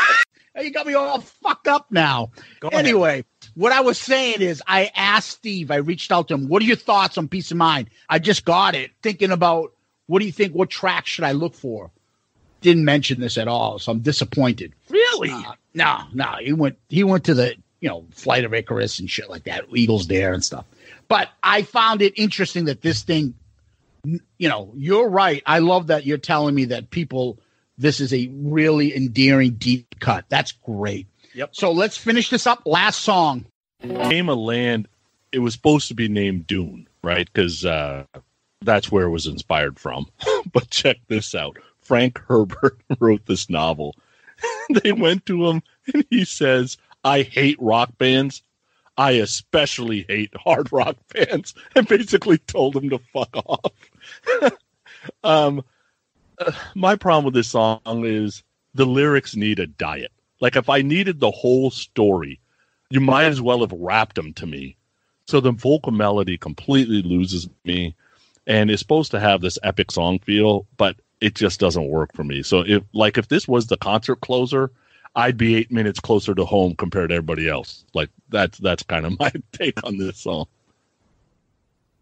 So the Rush fan in me likes this. It's long, but it's okay.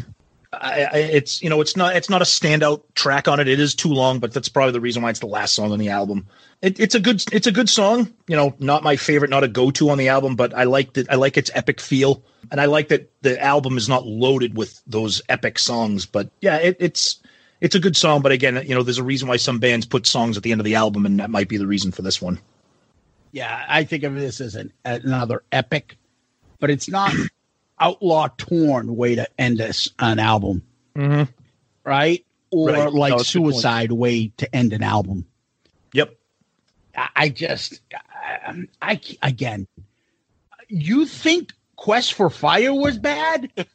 This is the ultimate Dungeons and Dragons song.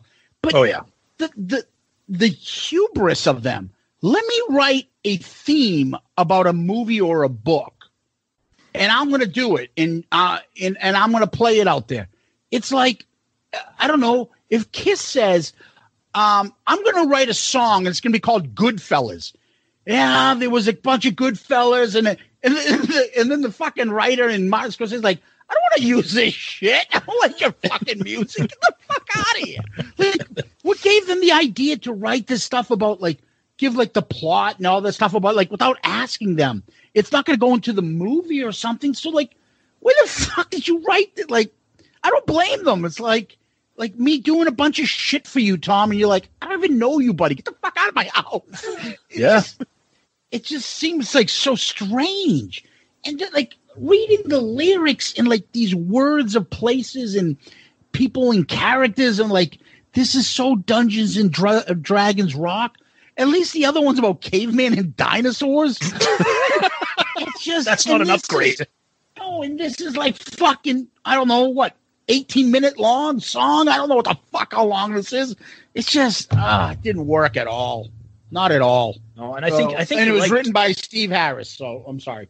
No, I was going to say, I think you're right. Like, taking a song and writing a song about a movie, or like based on it. It just doesn't make sense. It doesn't make sense. It's but like without permission or without like thinking this through. Right. Yeah, I mean, it's just, I don't know. Yeah, it's a dud. Musically, I can tolerate some of it. It's 7.5 minutes long, so it goes on a little too long. Musically, I like it, but lyrically, as is with some of the songs on this album, it's like, all right, enough. Settle down. There's an overall feeling of settle down on this whole fucking album. You know what I mean? Like, I find myself being like, look, you all need to settle down on this album. Well, that's Peace of Mind. Those are the tracks. Anything else you guys want to add before we start ranking the songs? Yeah, I want to say that when Sonny first picked this album, and I made a general comment to Zeus, but we try to save it. And that was pretty much, Zeus got the vibe, because I think he said the same thing. It was like, oh boy, how am I going to get through this? Like, a first listen, I was like, ugh. But I'll tell you right now, this album kind of pulled like the Stockholm syndrome with me. After the last few weeks, I'm a fucking fan. And I thank Sonny for that. And I'm glad that I gave it a chance and that I kind of listened to it and paid attention musically and lyrically. I found myself like, at first I was like, okay, I'm going to go for a run. I'm going to put on Peace of Mind. And I was like, okay. And then, even leading up to this week, I was like, I was listening to it like I wanted to listen to the album. And I think that's a great thing about music. And people talked about that when we did our episode on Load. People are like, oh, you did an episode on Load. I'm going to listen to the album. People are like, oh, it's not a bad album. I think that's the great thing about music is your mind is telling you, oh, yeah, that's not a good album. Or, oh, Iron Maiden, that you don't like Iron Maiden. But then this comes along and I'm like, I'm a fan of this album. Maybe not the entire album, but I enjoy a lot of this. And I think that surprised me from where I was at the very beginning when you picked this album to where I am today. So I'm happy about that. Yeah, I think the interesting piece is, and I'm speaking for myself here. Would I have given it a chance if it wasn't for Eddie? If the album cover had 5 ugly dudes on it and it started with Tame a Land and Quest for Fire, what do? I just give up and walk away? Right. Maybe. Right. And Paul's right. You do listen with your eyes. That's how it is. Right. That's what kind of brings you in. And there was a lot of bands in the 80s that I didn't listen to because my eyes were telling me these guys, they're not good. Right. So there's a piece of it. But once you get the chance and you hear a song like Sun and Steel, like that won't leave your playlist now, which is awesome. Right. Yep. Like the Trooper and Icarus has been with us our whole adult lives. Sun and Steel, you're catching in mid-40s, early 50s? That's pretty cool. Dude, Speak for yourself with this early 50s shit. So, I don't want to give away too much, but again, I'm happy you picked this. I'm happy that we got into stuff that we didn't just hit into our safe zone, just hair metal bands that we all are popular, and pick an album that's a little bit different and not in my normal playlist. So I'm happy you took Load. I'm happy that you took this, Sonny, and I'm better for it. It will be on my playlist. So I will get into it more when we go through the tracks and start ranking them compared to everything else. But let's go to the album tracks. Always our favorite. Sonny, you have your math brain working to be able to rate these eventually for the top 3. So let's go this time, Tom, Sonny, me. I think we did the opposite last time. All right. My number 9, Quest for Fire, the theme from Jurassic Park.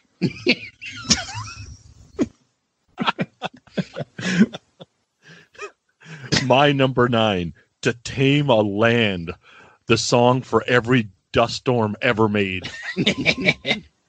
Sonny Pooney, I Am With You, number 9, To Tame a Land. Wow.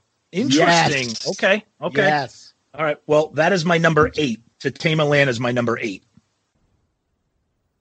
My number 8 is the Flintstones theme, Quest for Fire. My number 8 is as well, Quest for Fire, Sonny. Okay. Uh-oh, this is getting scary already. I'm anxious to see. My list is going to be all over the place probably, but my number 7 is Where Eagles Dare. My number 7 is If You Want to Die. If You Want to Die. If You Want to Die. Like, that backing vocal's pretty brutal. Okay. My number 7 is Where Eagles Dare. Ooh. All right, this is where I might get some hate, but I don't care. Number 6, Flight of Icarus. Wow. Yep. Oh, I'm sorry. I didn't mean to upset you. I don't like the slow Iron Maiden. It's a good song. But there's songs I prefer more than that on this. Wow. All right. My 6 is Where Eagles Dare. 6 for me, Revelations. And that is my number 5. Revelations is 5 for me. Number 5 for me is Revelations. 5, Still Life. That's my number 4. Still Life. That's my number 4. Still Life. Interesting. Die With Your Boots On. This is weird because that's my number 3. Die With Your Boots On. This is the most already. I can't believe by it's far the closest we've ever had. Amazing. Yeah. So we're at number 3. Yep. I'm at Sun and Steel. Sun and Steel is my top 3 were very, very tough to choose from. Okay. So I went with 3 because of the guitar solo. Wish Adrian would have done it. Okay. 3 for me was Flight of Icarus. My number 2 is Sun and Steel. Awesome song. My number 2 is Icarus. That is an awesome song. The only reason I chose 2 is because of the iconic Eddie for my number 1. Sun and Steel for me, number 2.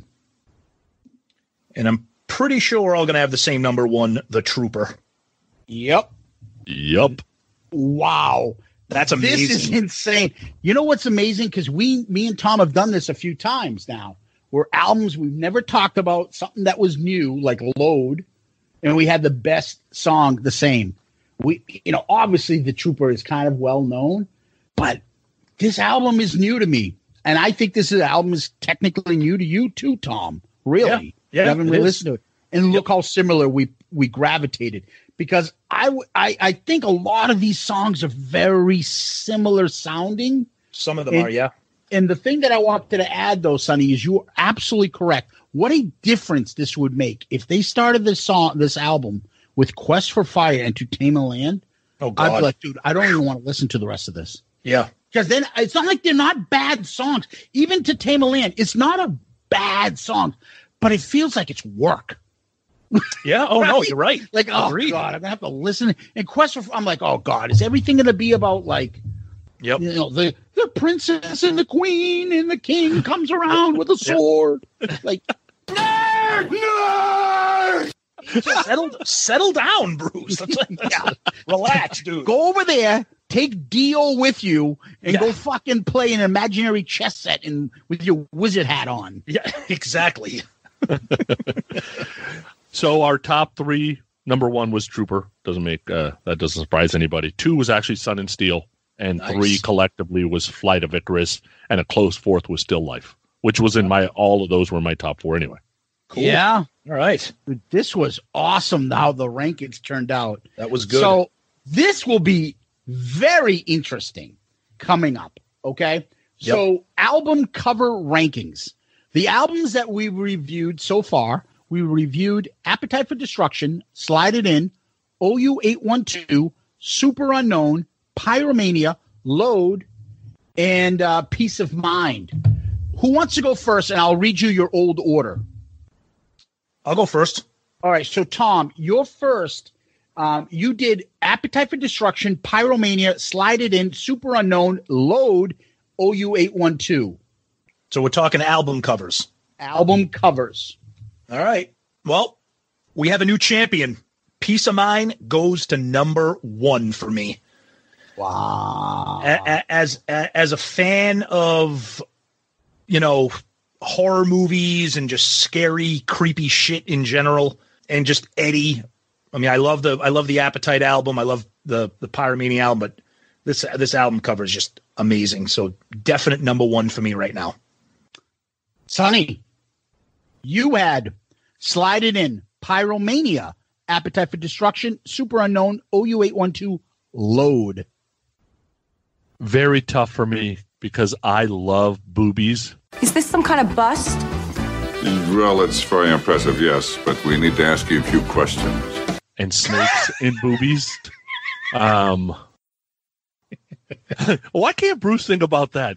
Boobies! Like, why can't you do that? But anyway, this is going to be number 1 for me, too. Eddie is iconic. Yep. Eddie has been in my life since 1986, and Eddie's the man. Wow. So I think I am the only one. I'm going to stick with Appetite for Destruction. Okay. I think this is incredible. My order was Appetite for Destruction, Slide It In, Pyromania, Super Unknown, OU812, Load. I'm going to slide this one in above Slide It In and underneath Appetite for Destruction. This is number 2. Appetite for Destruction is just so iconic for me, and it's also more of a sentimental pick for me as well. Yep. And I also think, and the other thing holding this back, as great and incredible as Peace of Mind is, I think they have better album covers. And that's what's incredible about Iron Maiden. And so it's not their best. So, like, if it was their best, I would put that probably ahead of Appetite. But this one is still incredible, and I'm going to probably go with this. Yeah, and Sonny, what are you holding up? Final Frontier. Like, I just picked an album. I have all of them right here. I just randomly picked one. Just anything you pick is just incredible. Yep. Yeah. Agreed. It's amazing. Yeah. Probably the only band I can think of that can consistently challenge Kiss for just album cover, consistently. You know what I mean? You think that album cover is better than The Elder? Better than Animalize? What's wrong with you? Exactly. Yeah. Exactly. Better than Asylum? Oof. Better than anything after Love Gun, pretty much. Yeah. So, all right. Now we're going to do album ranking. Tom, you're going to go first. So here's what you ranked your albums. Pyromania, Appetite for Destruction, Super Unknown, Load, Slide It In, OU812. I like this album. I do. But unfortunately, it is now going to be the new cellar dweller for my rankings. It will be last. Okay. And when you look at the albums that we've done, I think even being last is good when you're looking at these albums. You were the last winner. I just like Van Halen more than I like Iron Maiden. So I don't think there'll ever be an Iron Maiden album that I'm going to rank ahead of Van Halen, let alone the rest of those albums on that list. So I like it, but it's going to be last. Sonny, you had Slide It In, Appetite for Destruction, Pyromania, OU812, Super Unknown, and Load. Where do you put Peace of Mind? Well, that list has 2 Desert Island albums for me, and I struggled with the Pyromania piece, so this one's going to go dead center for me. So it's going to go Slide It In, Appetite, Pyromania, Peace of Mind right before OU812. Wow. All right. For me, I had Pyromania, Appetite for Destruction, Super Unknown, Slide It In, Load, OU812. I am not sure, but these albums, both Load and Peace of Mind, are both new to me. And I love them both. But because this is 9 songs compared to 14, and the number one reason is because it has probably one of the top 5 songs on all these albums combined, The Trooper. I'm putting it ahead of Load. So I'm going Pyromania, Appetite, Super Unknown, Slide It In, Peace of Mind, Load, OU812. Wow, you still got OU812 in the cellar. Oof. Yeah. Okay. That's where I have these ones ranked. That's our coverage of Peace of Mind. Great pick, Sonny. Absolutely. I am better for having this album, in my catalog and for putting it on my rotation. So excellent pick, Sonny Pooney. Agreed. Definitely a good one. Yeah, good album. And I will tell you that hardcore metalheads, there's many believe that Number of the Beast, Peace of Mind, Power Slave is a trilogy that can rival some of the trilogies out there that exist. Oh yeah, I agree with that. Yep. Yeah, that's a trifecta there for the ages for sure. Those albums, definitely. Okay. Yep. So next we do this order of the tracks. So Tom, what makes you rock hard today? All right, I'm gonna go with a curveball here. So everybody knows my love of horror, sci-fi, thriller, all that stuff. So there's a show that just came out last month on Netflix, and the show is called Betal, Betaal. It's not Bilal. Bilal. It's Betal, okay? It's an Indian series, so it's dubbed. It's dubbed in English. It's only 4 episodes long, okay? and it's an interesting plot if you're into horror, thriller, zombie stuff. So what it is, it's this group of Indian military people that are hired to build a road, and in order to do that, they need to displace this ancient like tribal village, and there's a tunnel that they need to kind of move and get rid of and do their thing. And inside the tunnel is the cursed remnants of a bunch of redcoats from the Indian Rebellion of 1857, and they're all cursed like zombies. It's amazing. The special effects are awesome. The gore effects, it's creepy. It's very, very interesting. It's not a big commitment because it's only 4 episodes, but I highly recommend it if you like to be freaked out and you like to see something different. It's called Betal, Betaal. Very cool series on Netflix. I check it out. I enjoy, especially the first episode is killer. It's not about the little Israeli boy that we adopted at Flynn Basement at Stonehill College, who's come back to haunt us and terrorize us from Stonehill College. There isn't, but there is a character in this who looks like he could be Bilal as an adult. I'll say that. But it's very cool. Funny. So for my pick this week, Nicole and I sometimes do kamikaze movie watching. So we'll go on Netflix or Amazon Prime and find something that we've never seen and just give it a shot. And at times we walk away in 20 minutes, and at times it's so bad you have to see it all the way through, and at times we actually get into it. So we checked out this movie on Amazon Prime, released in 2013, called Assault on Wall Street. Have you ever seen this movie? No. It's got a bunch of no-names. Michael Paré, Eric Roberts are probably the only 2 people you would even recognize, and they're like co-stars. The main star is Dominic Purcell. And he's in this there's a TV show called Legends of Tomorrow, and he's kind of like an anti-hero in that. Mm-hmm. The timeline on this thing is in 2008, financial crisis. He's a security guard, ex-military. Wife gets sick. They lose all their money in the stock crash. He loses his job. They lose a house. Wife commits suicide. And then he decides to play pseudo Punisher and take care of all the people that made him lose his money. And he just starts blowing away like John Wick style. Perfect. Wall Street guys. Nice. Right? And I'm watching this thing, and it's about 90 minutes, about an hour in, I'm like, oh my God, Dominic would make a great Punisher. I don't know if he ever tried out for any of the movies, but he's got the facial expression, and he's got the physique, and he would make a great Punisher. But it's a B movie. There's no doubt. This was straight to fucking VCR, VHS shit.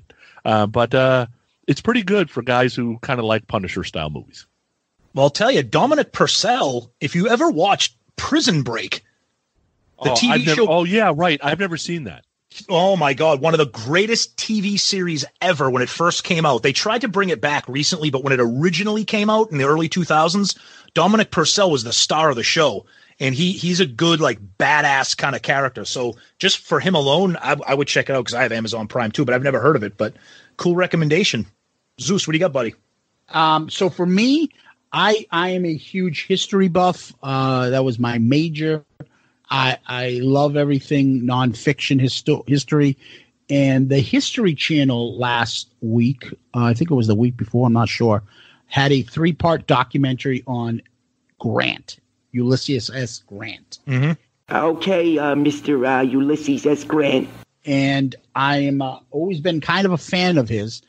And watching the documentary, so sometimes it's reenacted footage. They have actors playing them throughout.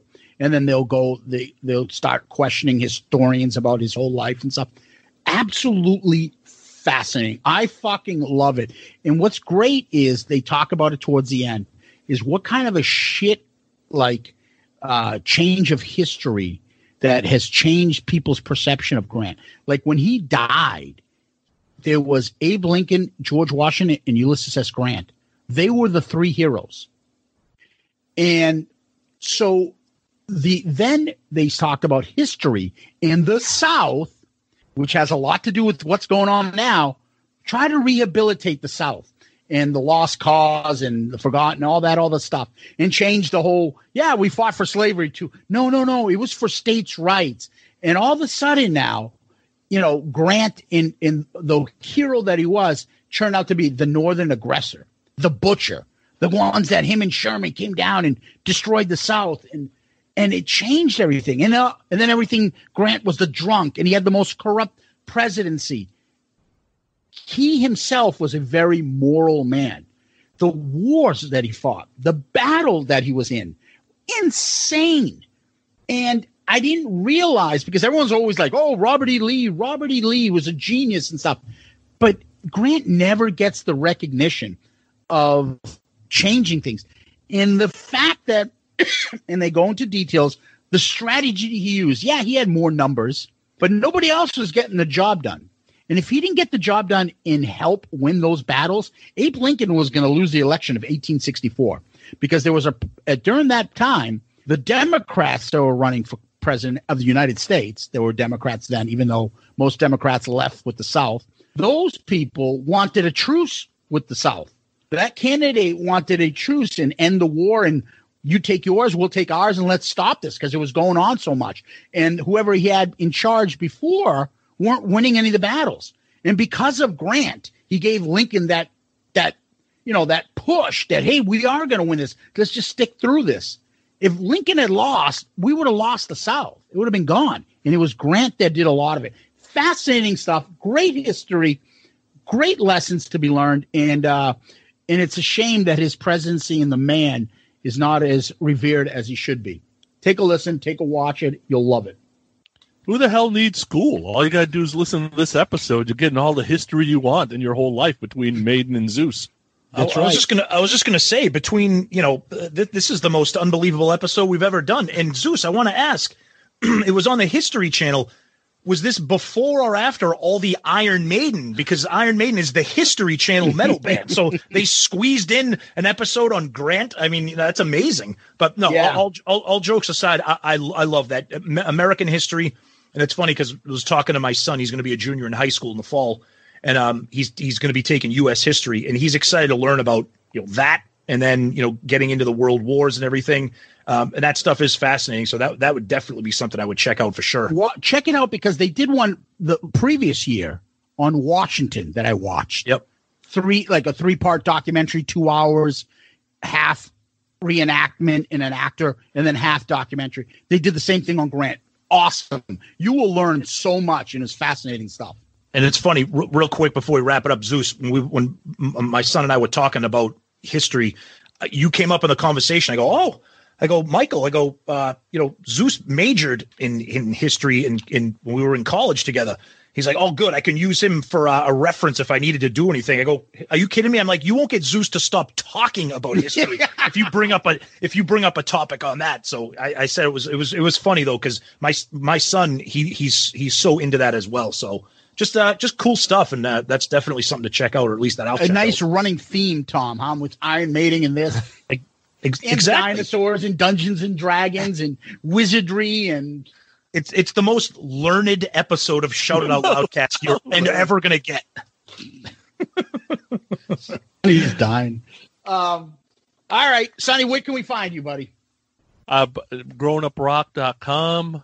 We've been around. We're about to have our 4th anniversary coming up here real soon. Wow. And podcast Rock City Kiss podcast, been around 7 years. So pretty cool podcast. What have you got out recently? With which one? Growing Up Rock or podcast Rock City? One. Oh, Growing Up Rock. We just did we did the interview with Eric Martin, Britt Lightning. We talked Foreigner, which was fun. There's a couple episodes coming up that'll be pretty good.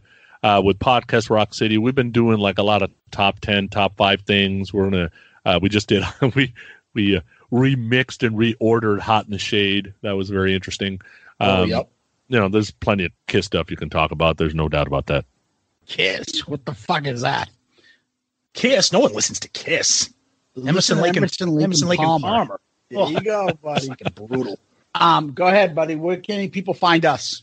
So we're on all the social medias, Facebook, Twitter, Instagram. You can reach us online at or email, shoutitoutloudcast@gmail.com. We're an all Kiss podcast. If you're discovering this episode for the first time, these are our bonus episodes. We do favorite albums of non-Kiss material, but check us out. We're available wherever you can hear a podcast. And we're part of the Spectacular Pantheon podcast group. And another member of Pantheon who's been on a guest on our show, Mr. Martin Popoff. If you're a fan of Iron Maiden, he has a ton of Iron Maiden books. So check that out. Check out his show and check out his books as well. Yeah. Don't forget, we like to always pimp out Click Tea Shop, Ed Spangenberg, who does all the Shout It Out Loudcast merch. Click KLICKTEESHOP.com. Click Tea Shop. You get your Shout Out Loudcast merch, and other artists, podcasts do their shirts over there. And do you guys do yours with him as well? No, we don't. I don't think we've ever talked about it. I thought PRC started to recently. PRC did. PRC does, yeah. Growing Up Okay. doesn't. Yeah. Yep. And and obviously Ed has those fantastic shirts, Kiss themed shirts. We all have a bunch from him. Check them out. And that's where you can find us. But of course, what we like to get is those emails. We obviously we read them on the air, and you can reach us at shoutitoutloudcast@gmail.com, shoutitoutloudcast@gmail.com, and also on Podchaser. Please give us a rate us, give those 5-star child reviews on Podchaser and iTunes. They help other people find us, and it promotes the actual podcast. So we greatly appreciate that. Before we go, we always end with some famous last words. Tom, want to go first? Bavarian Alps that lay all around, they seem to stare from below. The enemy lines, a long time past, are lying deep in the snow. I'll say it again. Settle down, Bruce. Right now, there's some 39-year-old living in their basement. Mom, I just found this new history podcast. I just listened to the first episode. These guys are so smart. They're talking about Indian horror and Ulysses S. Grant and all these other amazing things about dinosaurs and Dune and samurai Japanese guys. Dune. Go ahead. Okay. Let me get to my poet voice. Now it's clear, and I know what I have to do. I must take you down there to look at them, too. Hand in hand, then we'll jump right into the pool. Can't you see? Not just me. They want you, too. They do. God. You do. You know what the problem is? I think these guys need to get laid. I think that's the problem. They just put the fucking books down and go get drunk and laid. Go hang out with Kiss. I should have ended that with nightmares. Exactly. Nightmares. Oh, God. Oh, man. I'm going to end with the best chorus of this whole album. Sunlight falling on your steel. Death in life is your ideal. Life is like a wheel.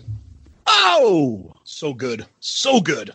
I thought he was going to go the oh.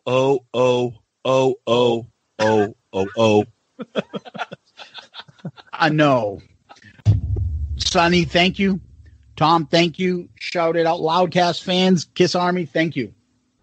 Guys, thank you so much. Sonny, thank you for this pick. It enlightened me and opened my ears a little bit more to Iron Maiden, so I appreciate this. So thank you, and thank you, Zeus. Great time, as always, with these bonus episodes. Yeah, definitely a great time, and I will apologize up front to all you listeners. I am very, very sorry about what Zeus is going to pick next. I have absolutely no idea what it is, but I'm sorry anyway. Yeah, I have I have a little bit more confidence than Sonny in what Zeus is going to pick. I don't know, but we'll find out soon enough. You guys will see. Peace out, Girl Scout. We love you!